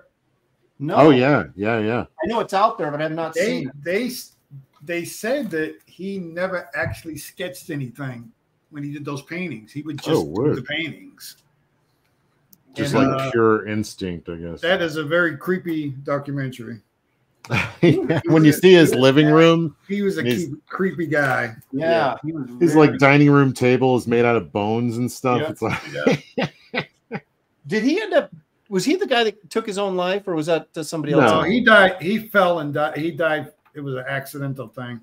Oh, really? Yeah, he fell and because he was kind of feeble. Yeah. So he fell, and that's how he died. Fell on his table full of bones, and yeah. Well, he should have softer, things to land on, I guess. Yeah, not bones. Bone shard furniture. Oh, it was the guy that did the design work for the Batman movie that killed himself, right? Yeah, Anton First. Yeah, that guy did some cool stuff. Yeah, he was awesome. Why, are you thinking about killing yourself? What are you talking about? Not yet. It depends on. You got the name wrong. It was Anton Head First. Oh, please. Too soon. People who want to kill themselves usually don't tell anybody. Yeah, well, for real. Yeah, Aaron wants to every time he loses this show. It's not a competition. There's nothing. Oh, okay, right. It's just a bunch of friendly artists getting together and pushing each other to do their very best work. That's all it is. Or pushing each other off the cliff. Or in front of a bus. Or you're gonna give Larry the wrong message and he'll never come back. What were we talking about? Yeah, can we? Oh yeah, suicide. Yeah. Yeah, can we change the subject, please? Oh my gosh. Okay. So, did you guys ever like on Halloween? Are you guys like movie guy or monster movie guys that would like make sure that you watch a certain amount of horror films or monster films for Halloween? Like that's your excuse that time of year to watch those things? No. I usually watch horror films throughout the year. So exactly. Why wait till Halloween? Yeah, so do I. But it's like last night was Halloween, right? Yes. I believe so. Right? I forgot it was Halloween. I went to the store and stopped by an ATM and I saw this weirdo. He was like this middle-aged guy dressed like a punk rocker. And I'm thinking, oh man, I mean, how old are you? You're not pulling this off. And I thought, wait a minute. Oh, it's Halloween. Idiot. Right. Yeah, I remembered just like 2 days ago. So I got some candy. I put the bowl out there and put a sign that said, please, just one a piece so everyone can have some. And actually, we had a couple bars left over. So they didn't get greedy this year. But so I purposely set out. I said, you know what? I'm going to watch Phantom of the Opera. And so I watched it until I got tired. And so I got about halfway through. Ronan says that was who I was seeing was Shane Davis. Could be. But he was actually older than Shane. We have a local theater here, and they had like this monster movie-a-thon marathon thing on Saturday. And so I went, and 8:30, they capped it off with Werewolf of London. So I was like, I got to go see that on the big screen, baby. So that was my Halloween movie excursion. I watched about 10 minutes of Army of Darkness. And That was it, huh? yeah, that was about it. You know what I really got irritated with is American movie classics, right? They start, and this has started probably 10 years ago, where every Halloween, all they would do is show like Michael Myers films. I'm like, this is American movie classics. Yeah. Okay? Yeah. And it was never like Halloween. It was Halloween 2 or Halloween 5 or Halloween 15. And you're like, how is this a movie classic? But I guess you keep showing it enough, it becomes a classic. I don't know. But so once there's only so many times you could show Cat People or you know, King Kong or what. I mean, what do you show? I mean, how many old great horror films are there? Eventually you're going to run out, right? Yeah. So you got to start showing Halloween 5. Yeah, but what I'm saying is they show that like that's their staple now. Instead of like, oh, Bride of Frankenstein, it's Halloween 5, The Return of Michael Myers. And you're like, again? So, you know, just personal. I had this woman I met at a show in Tennessee. I had never been to Tennessee before. So I hung out with this woman, and we eventually ended up having a relationship. But I had never been to her place. She lived out on this farm out in Clarksville, Tennessee. So one of the first things that I was trying to say to myself, this could not be. I kept seeing like every like Southern stereotype I've ever seen in any movie or anything. All over They're real. Yeah, and they were like all these real people. So so I'm there visiting her, and then she was gonna go, you know, the way the farm was set up, there was her place. Then across from her place was her mother's house, which looks like it was built back like in the 50s or something. Then across from that was a grandmother's house, which looked like it was built back in the 1800s. I don't like where this is headed. So we go to the grandmother's house, and it had this rocking chair out in the front, you know, quilt with the quilt on it, and it was all kind of beat up and gray. It looked like it was falling apart. So it looked like, you know, stuff you would see like in a horror movie. I go inside, and I'm standing at the doorway. I'm hearing an echo. Is that me? No, it's got to be David. David. All right. So I'm standing at the front door talking to the girl who I was seeing and her grandmother. Then suddenly the shadow appears in this doorway on the other side. And it was Jason, right? Big, huge dude with a plaid shirt and overalls, and he had a machete in his hand. Come on, now, seriously? I'm looking at Jason, and he's just giving me the meanest look. But it was a black dude. Okay. He's just giving me the meanest look. So I waved to him, hey, how you doing? No response. He's just staring at me, and I'm starting to get nervous now. So I slowly reach my hand behind my back, and I put my hand on the doorknob because I'm ready to take off running out of this place. So she looks at me at one point. She says, "What's wrong?" I said, "There's a guy standing there with a machete." And she looked at him. She says, "Oh, that's just my uncle. Don't worry about him." I said, "But he has a machete." He's staring at me. So it was like a culture. It was like a culture thing that I was living in New York City at the time. So she kept wanting me to come down there and move down there with her, and I'm like, this is just weird. And on top of it, he just gets night terrors. Don't worry about him. No, her father owned all of this land down there, and his neighbors were these old-time members of the Ku Klux Klan. Oh, man. So when she kept trying to get me to come down there, I'm like, I said, I can't come and live down here. She says, why not? I said, this environment was just too weird for me. And she says, oh, don't worry about these people around here. You know, we grew up with the people, whatever. So her father had a stroke, and he was in the hospital for a long time. So his neighbors, the Ku Klux Klan, members of the Ku Klux Klan, came down and farmed his land for like a few months. Oh, wow. Basically just to help him out. And I said, this is just like surrealistic for me. I can't get with this. So she ended up being angry at me because I wouldn't come down and live with her. So that kind of ended that relationship. You know, the Klan, good neighborly folk. Yeah. They'll take care of your land when you're sick. It was grandma sitting on the porch didn't have a big goiter on her neck, did she? Oh yeah, that would have completed it. Yeah. It was just too different for me. Nice. Sounds like my neighborhood. So you're born and raised in New York City then, Larry? No, I was born in Boston. Okay, but still like large city environment kind of guy? No, I've always liked cities. So lived in New York for, I don't know, about 10, 15 years. Then I lived in Berkeley, California, which was right across the water from San Francisco. That was kind of a weird thing too.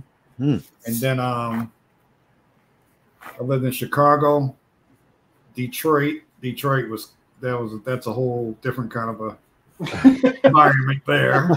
And I've lived like all over places, but now I'm like the next city over from Boston again. What did you? When were you in New York? Like about what time? That was like when you were working on X Factor and stuff. Yeah, that was about. I moved to New York probably about 81, and I stayed there to about, I don't know, early 90s, 91, 92, something like that. Did you get involved in like all the comic scene? You know, since you're going into the office, you got probably rubbing shoulders with everybody. I used to love going up to the office, you know, just hanging out with different artists and stuff like that. And that was one of my favorite things to do. Who'd you meet? Anybody like crazy? Anybody like well, you probably met everybody. I don't know what I'm talking about. One time I came in to fill out for some work I did on Alien Legion or something like that. So I'm standing outside the office, and there's some weird looking dude in like a worker's overalls. I thought it was like a janitor in the building or something. He didn't have a machete, did he? No, he didn't have a machete. Okay, all right. But he's standing. He's talking to the editor who I had at the time. It was Carl Parks. Yeah. And you're talking and talking and talking. I'm looking at the time. I'm about to miss putting in to get paid because it was going to be another couple of weeks before I got paid again. So I was about to barge right into the office, and then he was done. So he comes and he walks past me. We never said hello, nothing. The guy just walked past me. So I go in, I fill out, and I made it just in time. So then Carl says to me, he said, "Oh, Larry," he says, "have you ever met Steve Ditko?" And I said, "No, why?" He says, "That was just him standing right there." And I was like, at the time, nobody had even seen him. Wow. So I come out the office, and I'm running around the office trying to find him. He was gone. He was gone at that point. Dang, man. Ditko, huh? Wow. Just vanished, man. Completely vanished. Henry Bemis wants to know, can Larry be a regular? Yeah. Yeah. What are you doing Wednesday every week? But back in those days, you should just run into just different people, and every once in a while they'd have some celebrity up there for whatever reason. You know, you run into them. But I miss those days. What about like you see any fights in the bullpen or anything like that? You see anything shocking? Any like never. They held it together. Yeah, never nothing like that. I mean, people were mad at each other, but that was about it. The bullpen was just like a bunch of assistants doing production work. It wasn't like, you didn't see like. Yeah, but they were cool dudes. Yeah, but I mean, I went to visit you know, this is not nearly in that time period. So it was kind of like, you know, it was a whole different kind of vibe. I went when Axel Alonso was in Marvel, and went to Marvel, and it's just hopping, man. It's crowded. There's boxes stacked up everywhere. It just looked like a fun place to be in the office. You know, it was great. And then DC was like really quiet. You'd hear that one phone ringing in the distance. Right. Editors wearing suits and ties. And, right. Yeah. DC people talking a hush. Was a whole different kind of thing. Yeah, you know, if you want to get paid, go to DC. Want to have fun, go to Marvel. Well, they had a bunch of desks when I first started working at Marvel. They had a bunch of like drafting tables sort of in the middle. You know how the offices were like always on the outside of the building, so everybody had like a window, and the middle was where they had all these, you know, drafting tables and chairs and crap like that. So I got sent out there a couple times to finish something or change something, you know. And you know, I think Tom Rainey was out there working on an X-Men double page spread once. Yeah. Well, I was working on and everybody was, you know, mocking what I was working on. And they're like going over to Tom and going, "Oh my gosh, that's so cool! Oh my gosh, that's so cool!" And they'd walk by and look at me and just keep on going. But the best thing is if you could ever be there when you know, after hours, because sometimes we'd go up there and we'd be up there till like 10, 11 o'clock at night, just everybody finishing up stuff. And oh man! And then every once in a while we would go to the art supply room and steal some paper, pens, and stuff like that. Found some old Gil Kane artwork. Hey, I'll take one of that's these. where all that original art went. No, Gil Kane was the one who usually stole other people's I know. art. That's funny. Matter of fact, I did a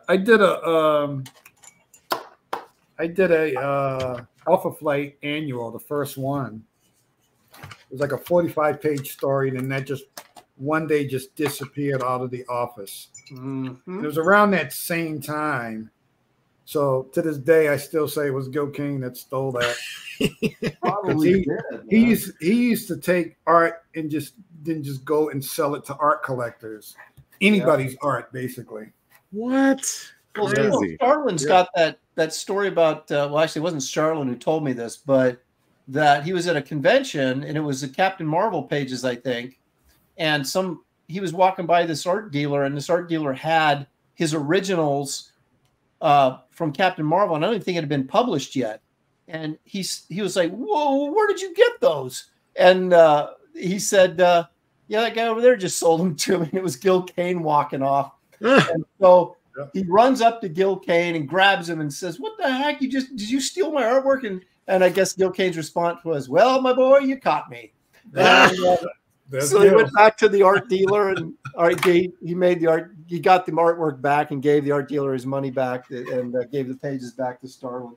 Yeah, I think Gil was crazy. used to being caught, so he's just, you know, resigned to own it and not try to fast talk his way out of it. Somebody was telling me the story about how he had gone up and he brought these pages to some story he had finished. So he goes up there and he goes into the editor's office, and the editor wasn't there. I'm not going to say the editor's name. He's a regular comic guy, but he goes up to the editor's office and he fills out this little vulture thing that they had at the time to get paid. Vouchers, yeah. So then he leaves. So this is around lunchtime. So the editor leaves his office to go to lunch. So Gil Kane goes back into the office and fills out to get paid a second time for the same story, right? So apparently he had done this a number of times. So then finally somebody up in upstairs was making a complaint saying, you know, why do we keep filling the same thing over and over from the same guy? And that was his response. Like, "Oh, you caught me, my boy." and then that's where it ended. Oh my gosh! I guess if he protested, it would keep going, and he's like, "No, he learned the trick. Just go, oh, you caught me." Ah. Yeah, jokes on me. I was like, man, people get fired deal. from these companies for nothing, and this dude did that for years. Yeah, he must be like.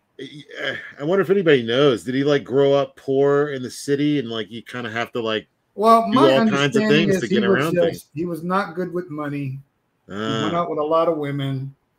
Oh. And, yeah, that's what I heard. It was like he had a couple of ex-wives or something. And he had to owed payments to or something, so he was constantly in. That's what Marcus is saying, that he had a couple bad divorces. That's hilarious. There was one guy who worked in a store there, and he said one day, no, this was in Florida. A guy who was working in a store in Florida. He says Gil Kane walked in one day and just says, "Hey, I got some pages, if you'd be interested in buying them." So they said, the guy said, "Sure." He said, "What do you have?" Gil Kane had 110 original pages, and he sold those pages for $10 a piece. Of his work? Yep. Oh man. And the guy bought them right there. Yeah, I would have too. Maybe Marvel was getting all the blame, for not sending Kirby his originals back. It was Gil Kane the whole time. There's one other artist who I will not mention his name because he's another cool dude. And I was at his house one day, and as I'm walking around, I see a lot of Kirby pages up on the wall.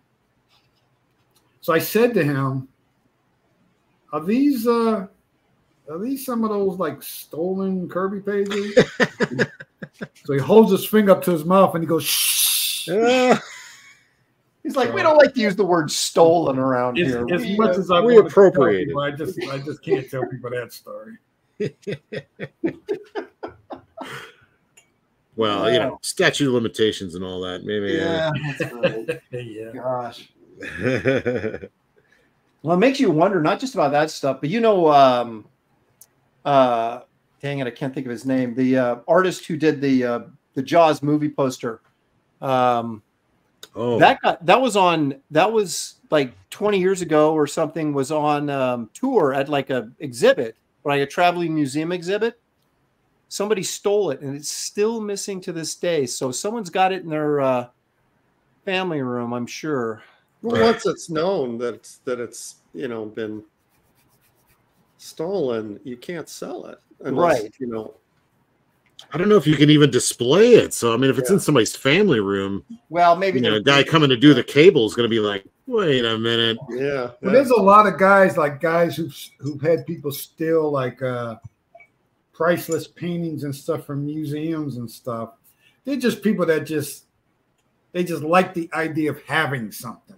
Right. Even though they know they're going to have to give it up at some point if somebody discovers that they have it, they just like having it. Oops, caught me, Chief. Collect comic art that's the same way. Yeah.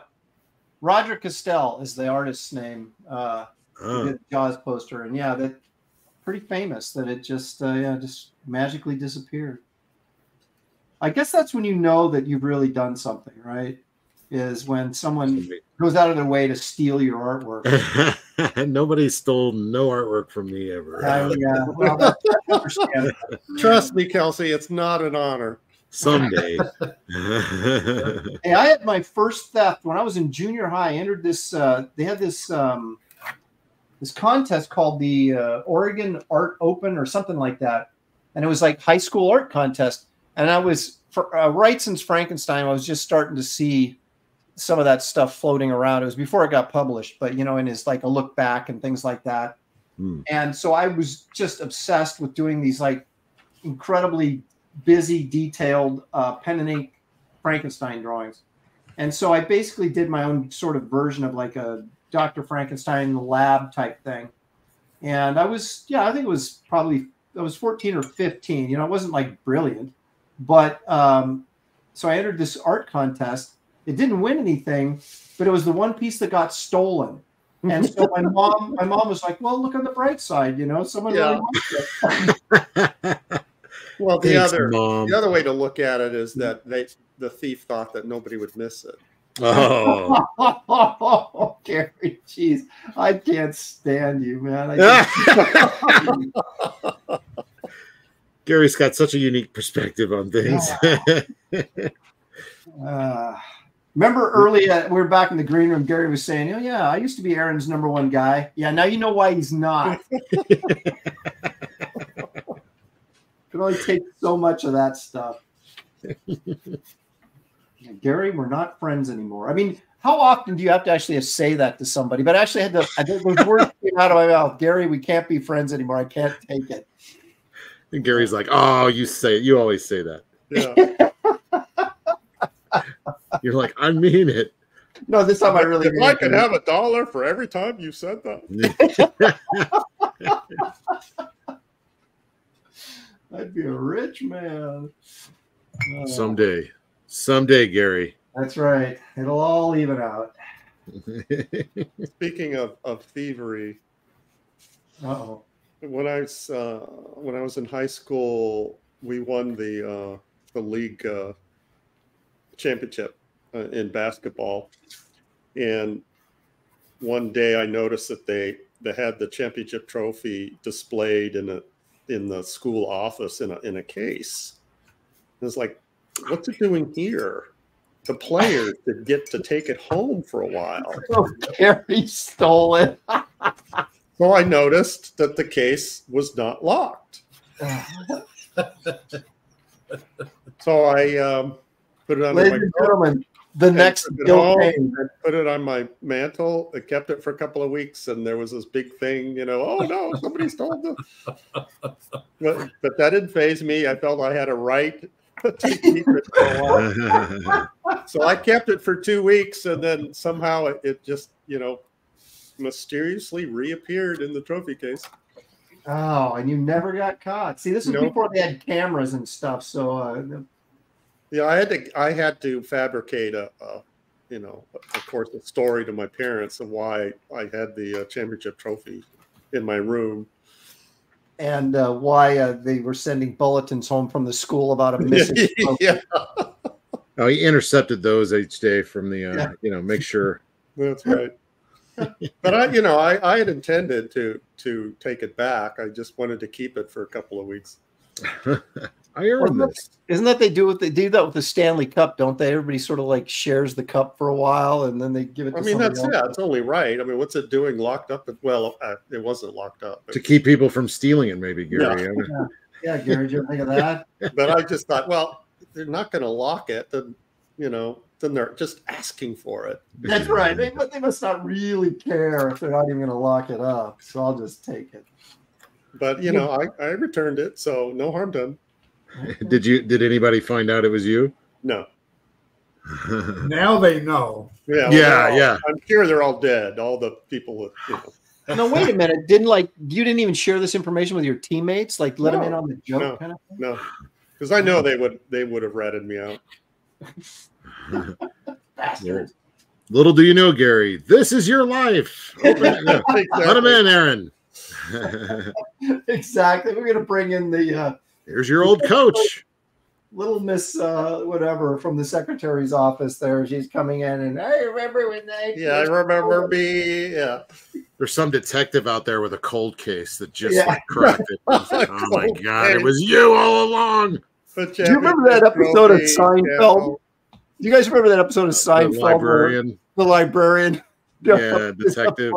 Oh my gosh, that was hilarious. Ronan says they're all dead. I got rid of them. Yeah, that's true. Yeah, no witnesses. No one could point the finger. This is like the lamest horror movie ever. This guy has to off everybody so they can't find out he stole a trophy for 2 weeks. Yeah. But I was just shocked on how easy it was. And the trophy, it was a championship trophy, so it wasn't, wasn't like a little bowling trophy. It was impressive. And I just walked off with it. Now wait a minute. Was this like during school hours? Did you have to wait till after school? It was after school, yeah. Okay. It's like how dumb are those people? You could steal it right in front of them. You told the principal's secretary, I'm going to go polish this up. I'll bring it right back. I stole a magazine from the grocery store once, and I didn't know what to do with it, so I rolled it up and put it in my back of my pants. Wait a minute, what kind of magazine are we talking about here? No, you couldn't get those kinds. It was probably like a, like a truck magazine or whatever. I was all into like monster trucks and stuff. So anyway, as I was walking out, it slipped down into my leg. And this is like at a time where we are were you like, happy to see me, or is that a magazine in your? Well, no, all the way down to the bottom of my pants. So like, it suddenly looked like I had just one giant tube leg, because it unfolded a little bit and filled out the form of the pants. So quick thinker that I am, I started walking with a limp, thinking that people would think I had a wooden leg. I feel sorry for you. Right. And I made it out of there. Nobody questioned my wooden leg. Brilliant. Yeah. That poor kid. He's got a wooden leg. Kelsey, I've seen you in here before. Here, take whatever you want. Yeah. You want some magazines? Here you go. No, I got plenty. Thanks. No. Probably Tiger Beat or something. Tiger Beat. No, I used to actually get Yachting magazine. I know it sounds strange. Well, clearly, if you know what's funny is how I used to look at magazines like that, or wine magazines and stuff. Yeah. I'm like, why do these look so much better than like comic book fan magazines? Like, how come we never have the good paper and all that kind of stuff? I know. They don't have the good color representation. I had my art printed in a game magazine once. It was the best I'd ever seen my work printed ever. Then and now. Like, I've never seen it as good. And I've asked everybody, what is it? And people were like, it's fluorescent yellow. It's like all kinds of weird, different stuff. I still have never found it. So, well, I guess it speaks volumes of the business that we've gotten ourselves into. Well, we can't even get the crap. Like, I can't even get newsprint anymore. Like, it's done. Yeah. I mean, you can get a certain kind of newsprint, but not that specific kind. Right. Well, Pete Samedi prints his stuff on newsprint, doesn't he? Yeah, but it's still it's still kind of like a hybrid, kind of like more modern. It is newsprint. It does have a lot of that kind of stuff. I ain't crapping on what he's got. I mean, I commend him for going out there and finding that. But like, there's definitely a little something that's missing. I don't know what it is. You remember, like, in the 90s, like, the book I remember specifically was that Captain America run with Mark Waid and Ron Garney, and it was printed on it was like a higher quality newsprint. Yeah, right. And I always thought that was pretty cool because it was still newsprint, but it was like better quality. Well, yeah, they even stopped all of that. That was up until like not that long ago. Let me see. I don't think I got any version. Well, I had a friend of mine. Well, like this stuff. I mean, this is newsprint, but it's. I had a friend of mine, and he ordered. Somebody was selling these spray paint cans with something where you could spray it on the comic books and make it smell like old newsprint. Oh, really? Wow. Because he said he had always liked that smell, and that was inspiring to him when he was reading comics. But then, he got scammed because it didn't make the comics smell like newsprint.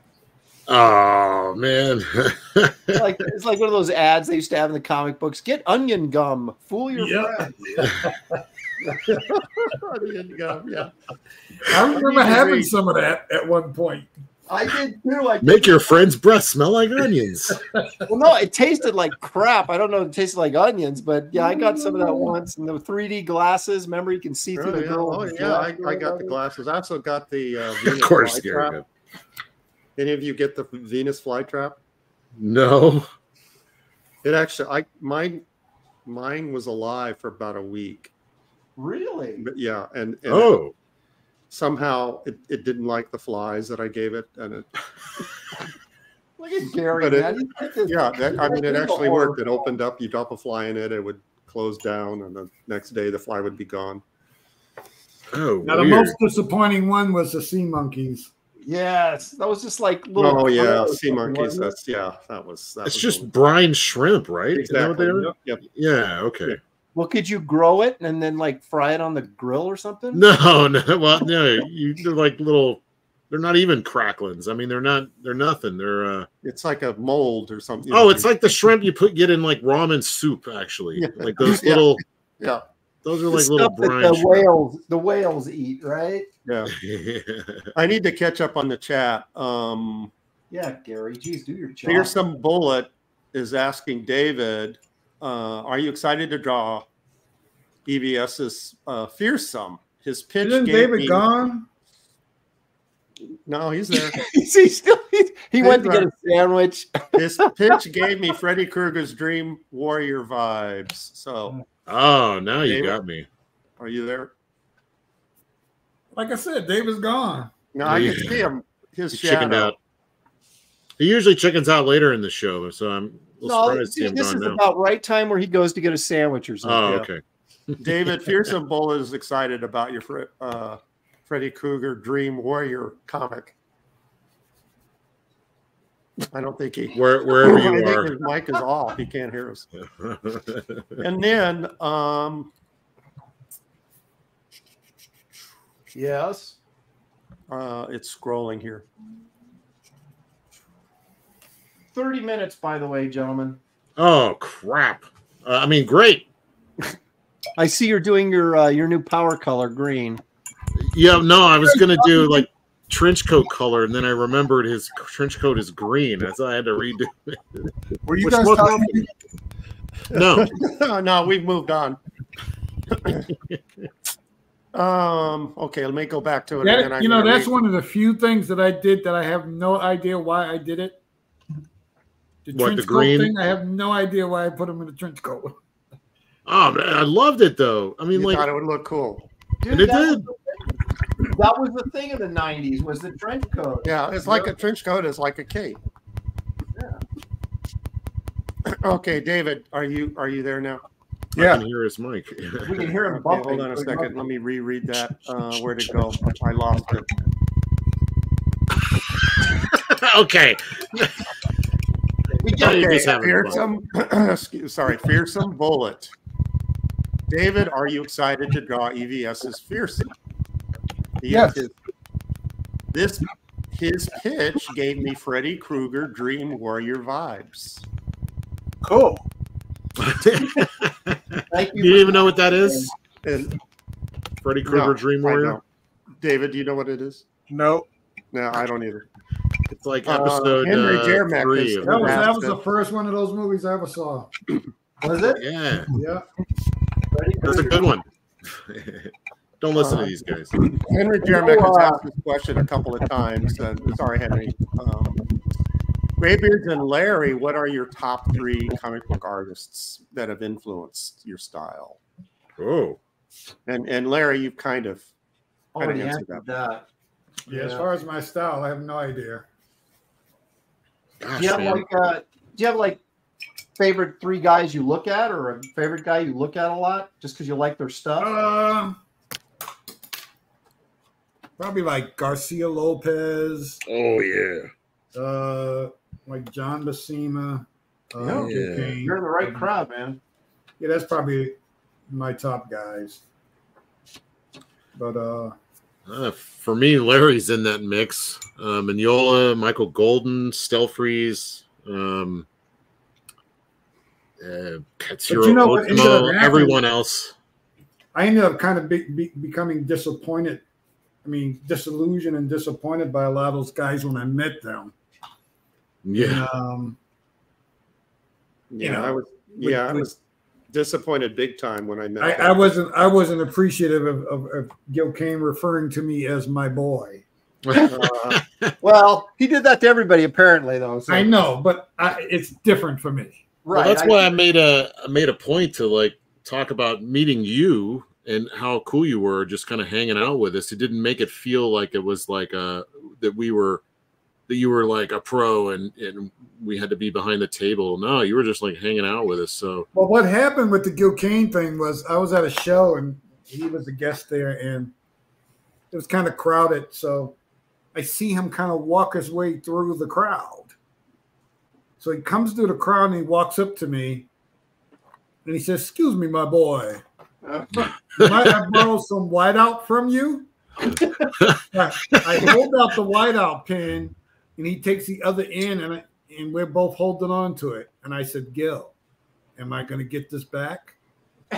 He says, yes, my boy." I said, "My boy?" He said, "No, I mean, Larry, Mr. Stroman." That's like, all right. So everybody that's ever known him says he calls everybody my boy. And I said, "Yeah, but it's different for me." That's right. You told me that. Hey, give him points for recognizing that once you brought that up, you know. You're like, I don't know what you mean. Whenever I tell anybody that knew him, they would say, "And you never got that whiteout pen back, did you?" And I said, "No, he came up and he gave it back to me." So when I told Howard Chaykin, he was like shocked. He said, "Gil doesn't give anything back." Oh, man. He came over to my table and he handed it back to me. If that would have been David, he would have said, "Why you call this whiteout? You should call it blackout." Yeah. But I remember standing there and I was like, wow, I cannot believe it. Gil Kane is standing at my table talking to me. And borrowing whiteout, you know, like how weird is that? Yep. Yeah, that's kind of like strange. It's like when, you know, oh, I can't wait to meet my some of my people that I like, and then you meet him and he's like, "Hey, can I borrow that whiteout?" Yeah. Like, oh, yeah, sure. That's the only reason they came over. They don't even know who you are. Yeah. Your name again? Kelsey. Yeah, can I borrow that whiteout? Sure. Yeah, nice to meet you, by the way. Yeah. Thanks for coming by. David, by the way, Liam Gray says that Evia showed him the pitch on air yesterday. Your concept art was fantastic. Oh, yeah. Oh, yeah. And, Aaron, I'm sorry, Liam. Liam. Aaron, you have a super chat. Oh, well. Oh, it's from Gil Kane. Who would have thought? Wonder where his whiteout is there. Liam Gray for $2 Australian. Kelsey, I want to hang out. What do you mean, like for dinner or like hang out? Everyone wants to go to dinner with Kelsey. How personal are we getting here? Because there's a rumor that Kelsey buys. Yeah. I haven't heard that rumor. That is a rumor. Yeah, that's not what I heard. Yeah. The rumor is I send the check to Aaron. That's right. Every time he goes out to dinner, I'm writing it off for the show. You can take care of this, can't you? I'm like, what? I just pass it on down the line. Yeah. I think this is yours. I've had pretty good results meeting. Well, okay, that's not true. I take it back. I got into it with John Byrne, and Wrightson never remembered me. But, other than that, we're supposed to go around and do our influences, weren't we? Wrightson, Frazetta, and Larry Stroman. Yeah, wait a minute. Are you saying that just because Larry's here? I don't think I've ever heard you talk about Larry. Aaron. What do you mean, Wrightson? Yeah. What?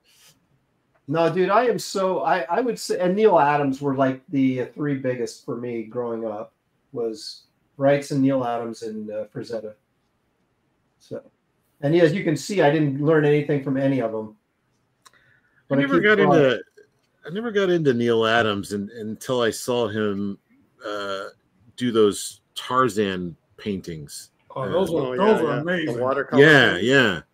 I still like those to this day. They're still amazing. Yeah. Yep. But I just wasn't familiar with his work. I mean, I saw his like I was obsessed with Golden, so I was picking up the continuity stuff, and I'd see him. He was doing like a great Frankenstein story in like the Echoes of Future Past book, I think.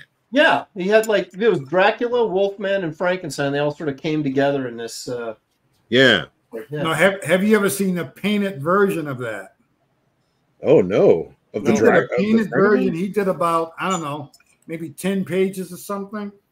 So I was asking him, well, why don't you ever finish this?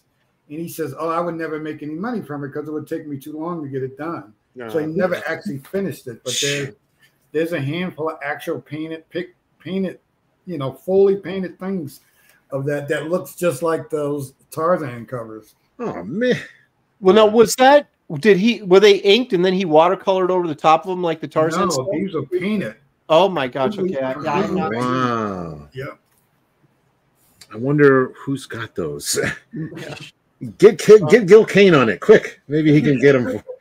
Gil Kane knows. Go to Gil's house. Yeah, he's probably.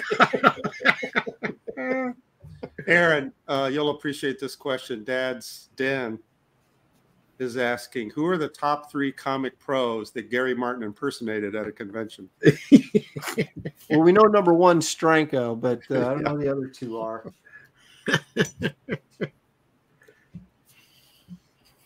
Gary cannot be trusted. If you've learned anything today. David, did you hear that question about being influenced by artists? Do you want to answer that? No? Well, we know definitely John Romita Sr. I know that one. He actually got me into John Romita Sr. It's hard to pick just 3. I mean, it's well, that's the thing. You're always looking at whoever is doing cool stuff, and you're like, what can I take from this guy? One of the sad things about those guys, the guys I grew up with buying this stuff, almost none of them turn out to be nice guys.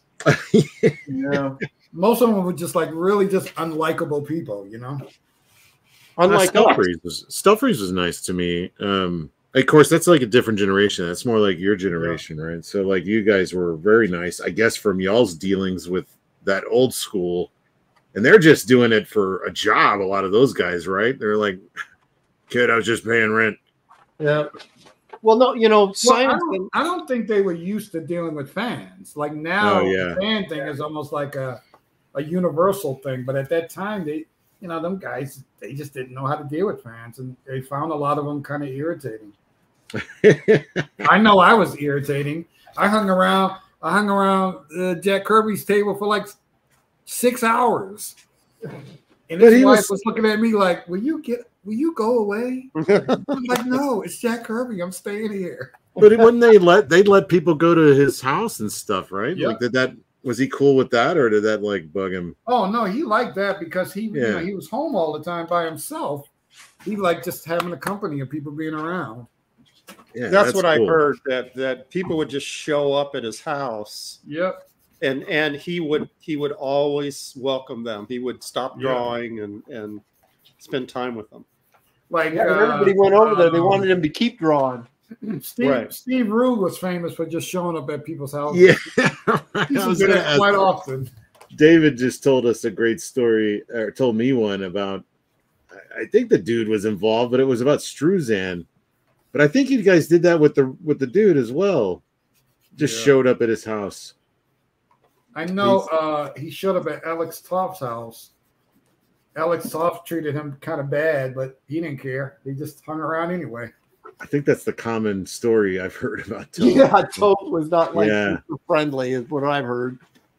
Paul Glacy told me a story that one day someone knocked on his door, and Glacy was still living at his parents' house. He was drawing Master Kung Fu. And someone knocked on his door, and there's some guy standing there and says, "Hi, I'm looking for Paul Glacy." And he's like, "Well, who are you?" And then he looks over and he sees this guy rolling around on his front lawn. I was like, who's that? What's this guy doing? Oh, he's just this guy the hitchhiker that I picked up, that he wanted to come to Paul Glacy's house. And he said, "Well, I'm Paul Glacy. Tell that guy to get off my lawn." That guy was Steve Rude. He'd been hitchhiking and been on the road for such a long time that just the sight of grass. He'd gone feral at that point. Right? Exactly. He just wanted to have that experience of. But it all paid off for him. All that stuff, all that odd stuff paid off for him. Apparently. So the guy who knocked on Glacey's door was not a comic book fan. He was just dropping Rude off at Glacey's house. But he had to go up to the door for Rude. Couldn't even go up to the door. Because Rude was busy. It's like, hey, don't bug me. The dude's busy. Glacey's like dropping off or picking up, or what is it from Ghostbusters? Yeah. We're dropping off. Got this guy. Exactly. Says he's the keymaster. Calls himself the dude. I don't know. Yeah, I remember you telling me that story. I was like, that's crazy. I never had enough balls to do something like that, you know? Just show up and... Henry Bemis says that Glacey was nice to him at a Portland show a few years back.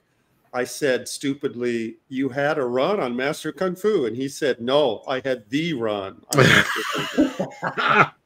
What an answer, though. Good job. Which is true, because that's really all I remember from that book. Is his Yeah. Well, Zach was on there and did some nice stuff too later. Yeah, but Glacey's Glacey right. was young when he was doing that. He was like still a teenager. He had the run. Well, yeah, and it was cool because he made him look like Bruce Lee, you know? His Master of Kung Fu looked like Bruce Lee. Yeah, that was the time for it. When was that? Was that the 70s, 60s, 70s? Yeah. They were like, that's when Marvel was like, okay, superheroes aren't selling anymore. We're going to do monsters and we're going to do exploitation film and adaptation, you know, and Kung Fu stuff. And man, I would have loved Marvel back then. Yeah. Yeah, I know. Yeah, some of those black and white painted books that Glacey did was pretty nice. Like, I can't What do think you of mean, it. black and white? Saber and stuff like that. Oh, yeah. Do you guys remember that? What was it called? The guy that Sable or no? It was a graphic novel. I think Eclipse put it out. It was guy kind of looked like Jimi Hendrix and Clint Eastwood combined. He was Yeah, like that was Saber. that was Saber. Saber. Yeah. Yeah. That was cool.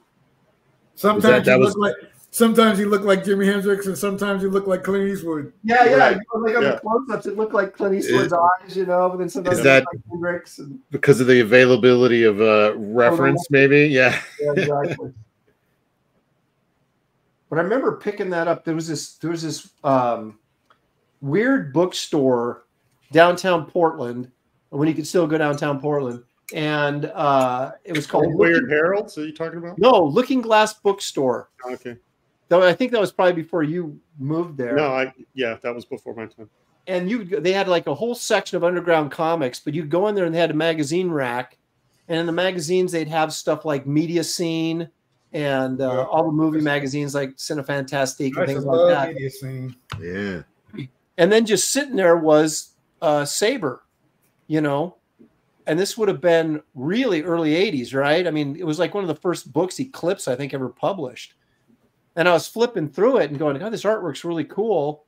And then there was like nudity in it. And I was like, yeah, I'm getting away with something now. But they would have like Wrightson, you know, like they had Wrightson's Edgar Allan Poe portfolio in a case, you know. It's like they had stuff I'd never even imagined, you know, that was out there. You know, my mother was a Conan the Barbarian fan. She Really? loved Conan the Barbarian. Wow. Good woman. So she comes home one day, because my mother was like the most prudish person you could ever imagine. So she comes home one day and she had a stack of like books in her hand that she had bought from one of the newsstands. She says, "Hey Larry, I bought you something." And I was like, "What is it?" So she hands me this book, and it had like these couple of robots fighting on the cover. I was like, "Oh, hey, thanks, Mom." I go in the room, I flip through it, and it was the first issue of Heavy Metal. Oh, yeah. So it had Din. Din was flying around with this gigantic thing flying through the air. So I'm like, what in the world? I said, your mom bought me this? Your mom gave. So I go back and I said, Ma, she was like, yeah. I said, did you look inside this book that you got for me? Just a She comic book. says, no, why? I said, oh, nothing. And I never let her see. She's never seen the inside of that book. She's never seen all the other issues you bought after that. Exactly. Oh, I used to love heavy metal, and I think that when we talk about influences, I think that book really influenced me a lot because it was all these different styles. Yes, same here. And all these things from all these different artists, and I just appreciated like almost all of that stuff. Yeah. Yeah, there's some really, really good talent in there. Yeah. Aaron, what's the clock situation? Clock situation is about 5 minutes, Joe. Well, 6 minutes if you want to be exact. Oh. I mean, yeah. I shouldn't have started coloring. Now I'm not going to finish. Yeah, I'm close, but coloring faster now. Yeah, so I was at this the San Diego Comic Con. It was way back in the I think it might have been the late '80s or something. And it was the first one I ever gone to back when it was just a normal amount of people that went to that show. So I'm walking around and Mobius was there. Oh my God. So I walk up to him. I said, hey, I've been following your stuff, heavy metal, blah, blah, whatever. And he was like the nicest guy ever. Wow. So we talked for a while, and then I said to him, oh, sorry for using up a lot of your time. I said, I gotta go back to my table. He says, okay. So I go to walk away, and he says, hold on, my friend. He says, come back. So I came back. He reached inside his portfolio case and he handed me something. Oh no. And I'm looking at this drawing, and I said, I don't really have anything that would be the equivalent of making a trade with you. And he says, it's for you. Wow. Said, oh, cool. And I walked away. What it was one of the storyboards for the original Aliens movie. Whoa. No kidding. Wow. You still got it? Nope. Oh. I have no idea what happened to that thing. I think it was some woman I broke up with. So if it appears on Heritage Auction House, yeah, where it came from. That's such a common story, though. Yeah, getting like art, and then I don't know. Now I kick myself for half the things that I've let go of over the years. I remember going to this one show, and it had all of the guys from that studio book. Oh yeah. And well, that would have been. I could have got like Swamp Thing pages for like $20. Stuff like that. Brutal. It didn't have any value to me at the time. That $20, I could buy. Right. I could buy like 50 10-cent comics. Yeah. Well, that was those Phil Seulings. I mean, the comic. It was called the Comic Art Convention, and Wrightson was the guest in '78, I think. In '79, they had the whole studio there. Yep. That's when I was there. Oh man, there's Wrightson, Jeff Jones, Bernie Wright. I mean, Barry Smith, and Kaluta. Kaluta. Yeah, Kaluta. Yeah. Yeah, and Kaluta. He was there. And I used to read about, like, in the Buyer's Guide, that weekly newspaper, about those shows and just dream of actually going there, because I was stuck here in Portland, Oregon. Strangely, I'm still stuck here in Portland, Oregon. But, it was just like, that just seemed like another world, Yeah. New York. I was fortunate enough to come across so many of those guys, moving around at the time. And it wasn't until I really got into comics that I really learned when I speak to other people that, how lucky I was that I was able even to spend any time with a lot of those guys. Yeah. I spent most of my time as when I was breaking in, searching those guys out instead of befriending guys of my own generation. I was like constantly seeking out Plug and Simonson and guys of that writes in. Yeah. And because I wanted to tell everybody I was friends with these guys, you know, guys that we idolized growing up. Yeah, they're my yeah, I'm hanging with those guys now. Yeah. Yeah. No one's paying How'd attention. that work out for you? Not great. Aaron, no one's paying attention to what you're saying, considering I never really paid that much attention to it till later on, but I used to hang out with Al Williamson. We used to go to lunch. We go hang out at the comic stores, all kinds of stuff, because we used to run into each other up at Marvel at the time. And I really realized how amazing it was. If you were living in New York at that time and connected to that scene, that's where everybody was at. Yep. We all went out to lunch or dinner or go to the movies or whatever. Wow. Good times. Well, there wasn't crap going on in Portland. I'll tell you that. Well, you had Dark Horse. I lived in Washington. Before dark. I'm talking about, you know. Oh, okay. I went there and started banging on the windows out there. And I got to talk to Mignola because his name was in the phone book. So I just called him up. Oregon's great. I don't know what you're doing wrong. Are you talking about when Dark Horse's office in Milwaukee? Yeah, in Milwaukee. Yeah. That's I actually ran into Richardson, and I didn't realize until because I was literally banging on the windows there, and he comes belting out of a room, out of the back door, going to the warehouse, which is the building next door, across the street. Yeah, and I bump into him. I'm like, "Oh, sorry," and then I kind of keep going, and then I do one of those slow look backs, like it was just dawning on me. I was like, "Ah!" You know? He was already gone. He had invited me to come down there because I was supposed to be working on a couple of things that none of them ended up actually happening. But I come down there and he meets me at the airport and he says, "Oh, I decided to come pick you up in style."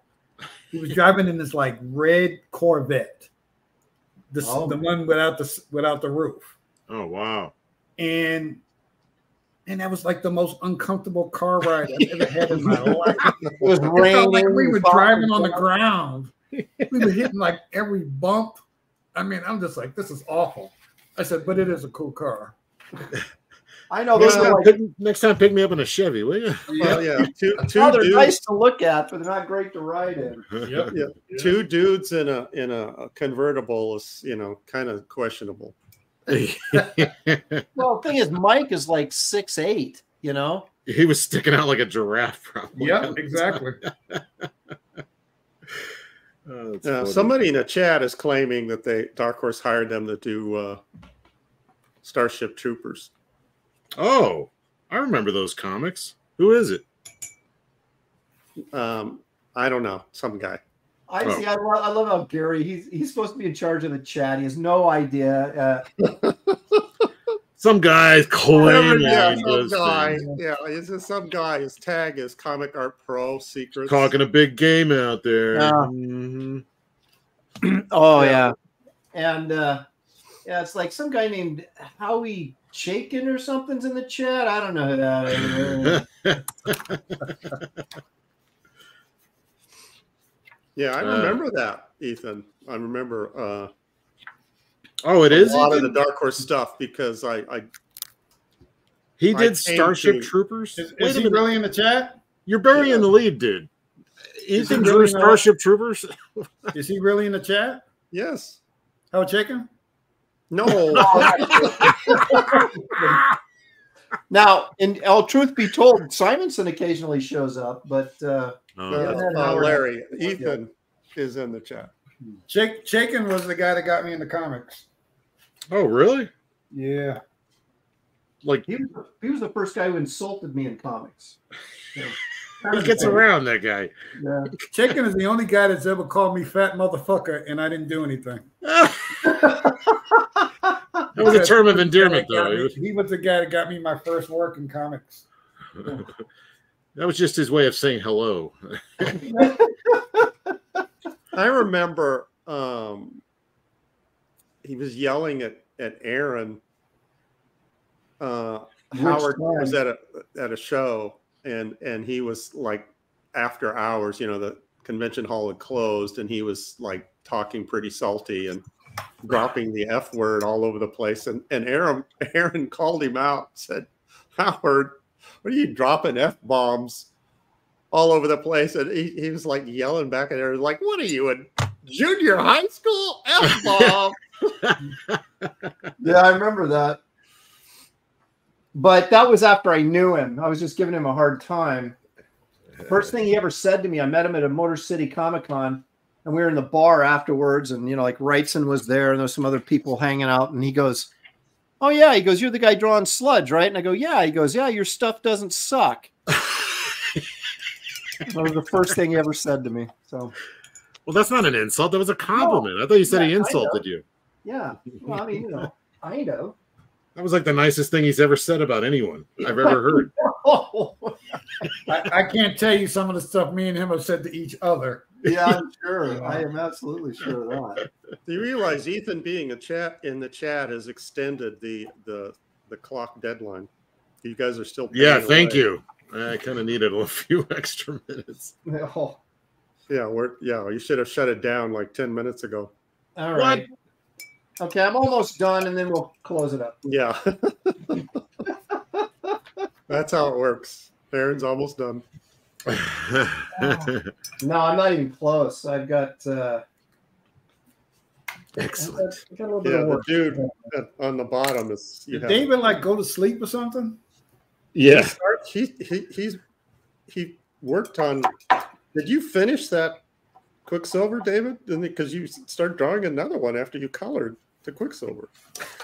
Oh, he's doing two of them. No, usually we hear the paper crumbling, but he's on mute. Well, he's got the mic off. Yeah.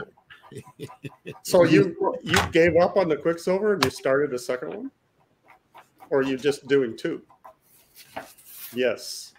Or are you having questions? I'm not sure. Who are you talking to? He's answering with hand signals. Mental telepathy thing going on?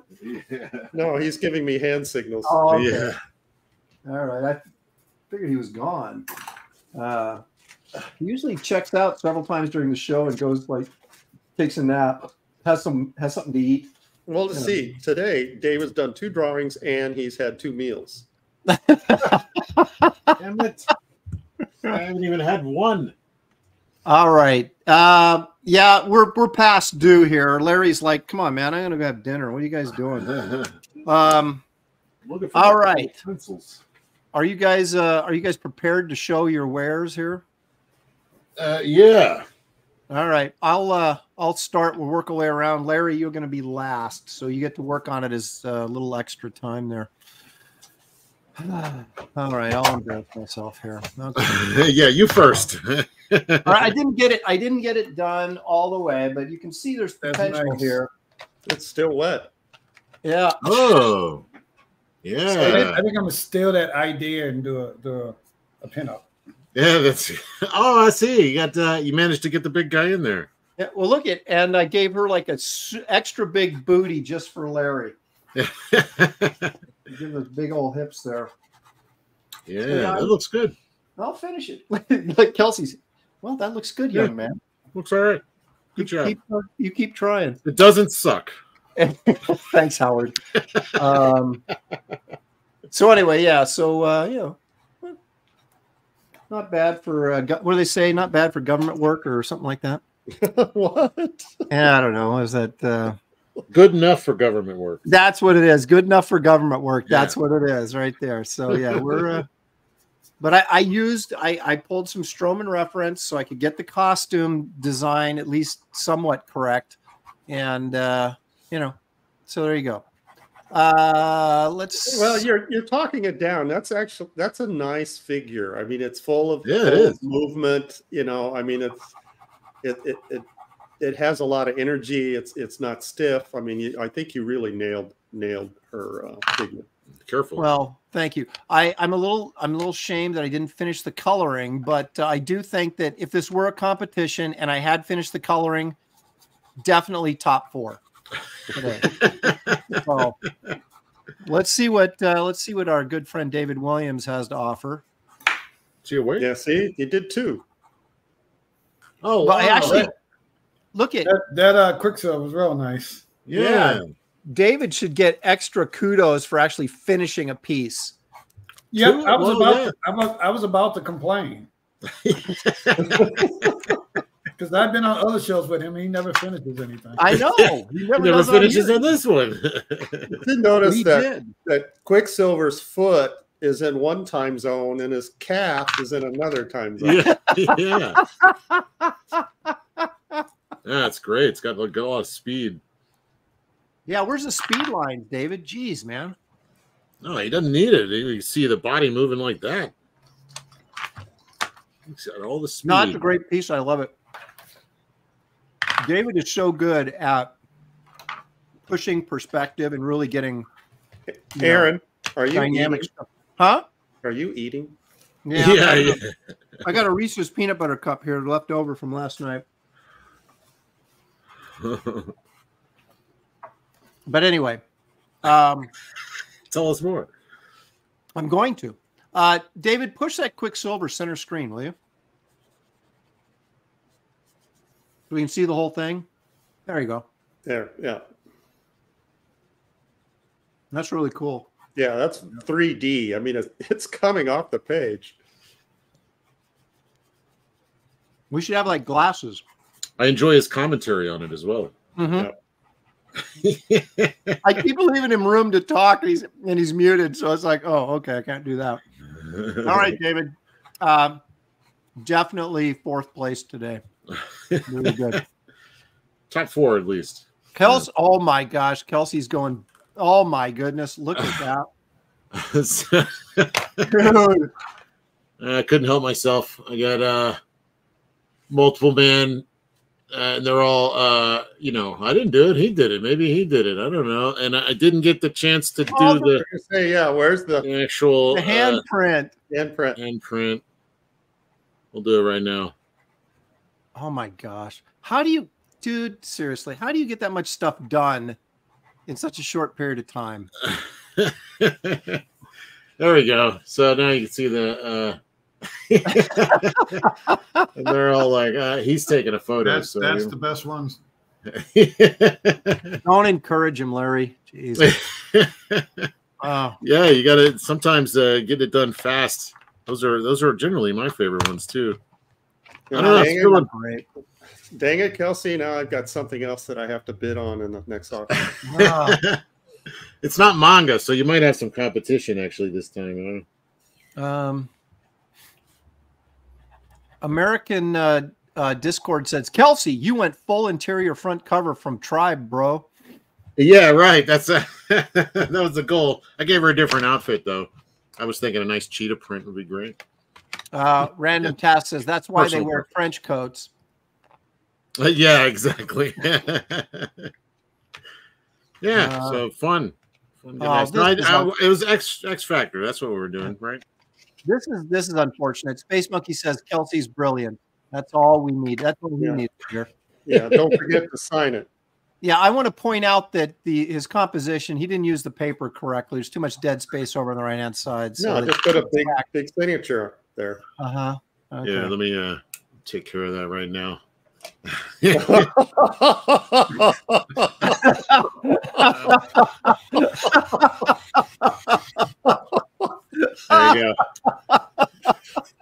So you didn't even use a straight edge. What a barbarian. Jeez. Done and done. I probably still got a noodle with it because I'm not happy with the nuance of her skin booty tone. Yeah, exactly. I want that nuance. There's no nuance. I want it to really kind of sing there, and also there's a little more separation and stuff. Yeah. Zaid says, "Okay, now I want that one more than Aaron's." Thanks a lot, Phil. Jeez. All right. Okay, Larry, are you ready to reveal your masterpiece? Uh-oh. Oh, whoa. Oh, boy. Oh, wow. God, look at they did the background on there, too. Is that like, what do you got on there, ink wash? Yep. I'm sorry. Lightning bolt. Yeah, it's like like David's lighting scheme when he does his disco lighting there. Yeah. Oh, yeah. It kind of looks like you've drawn that character before. Sweet. Oh man, can you scan it real quick? Yeah, that looks great. Yes. Goody awesome. Two Shoes says, "Damn." Yeah. Richie Dupe gives you a wow. Angela Curry says, "Whoa." Yeah, like a lightning bolt. The Jordy that is Gypsy not- says that looks epic. That is not a sketch. You kind of broke the rules. Yeah, That could be a pin-up book. Oh man, Brian You're Norton. getting bids on it already. Yeah, Brian Norton, all the way from Japan, is saying, "Damn, that looks awesome." Squib says, "Larry Stroman for the win." It's not a competition, but nice. You job. made Aaron and David look so bad. Earlier, when I was talking to David, he says, "You know I'm going to beat you tonight, right?" David always says that. So for the first time, I was able to shut David up. That's why he's been quiet for so long. Yeah, that's right. Couldn't deal with it. Famous last words. Spambot, thank you for the $5. Why does this stuff always have to have special effects? It's because he doesn't fit it. That's the color. Yeah, that's right. Spambot for $5. Thank you so much. Says we're all winners. Doesn't that make you feel good? Thank you. I appreciate that, man. But it's not a competition. So yeah. Henry Bemis says Larry wins for best beard too. I don't know. Kelsey might have something to say about that. I don't know. His is a bit bushier and way wider than mine, so I don't know. I'll give it up to him on this round. Mine might be longer though. Sometimes that counts. Wait a minute. What do you? You know, it's funny. It comes off as being white, but it's actually gray. Now you're just bragging. Look at that.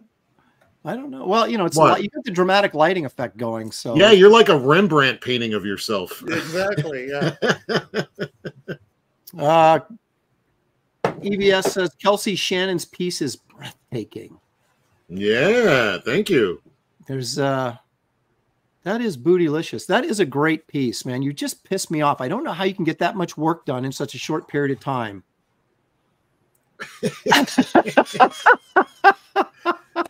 Let's just focus in there. Make sure. I'm just checking the focus. Just giving people what they want. Here we go. Now this is what I like to hear. He says we all know Aaron is the best artist, and this isn't a competition, but Larry Stroman gets the W today.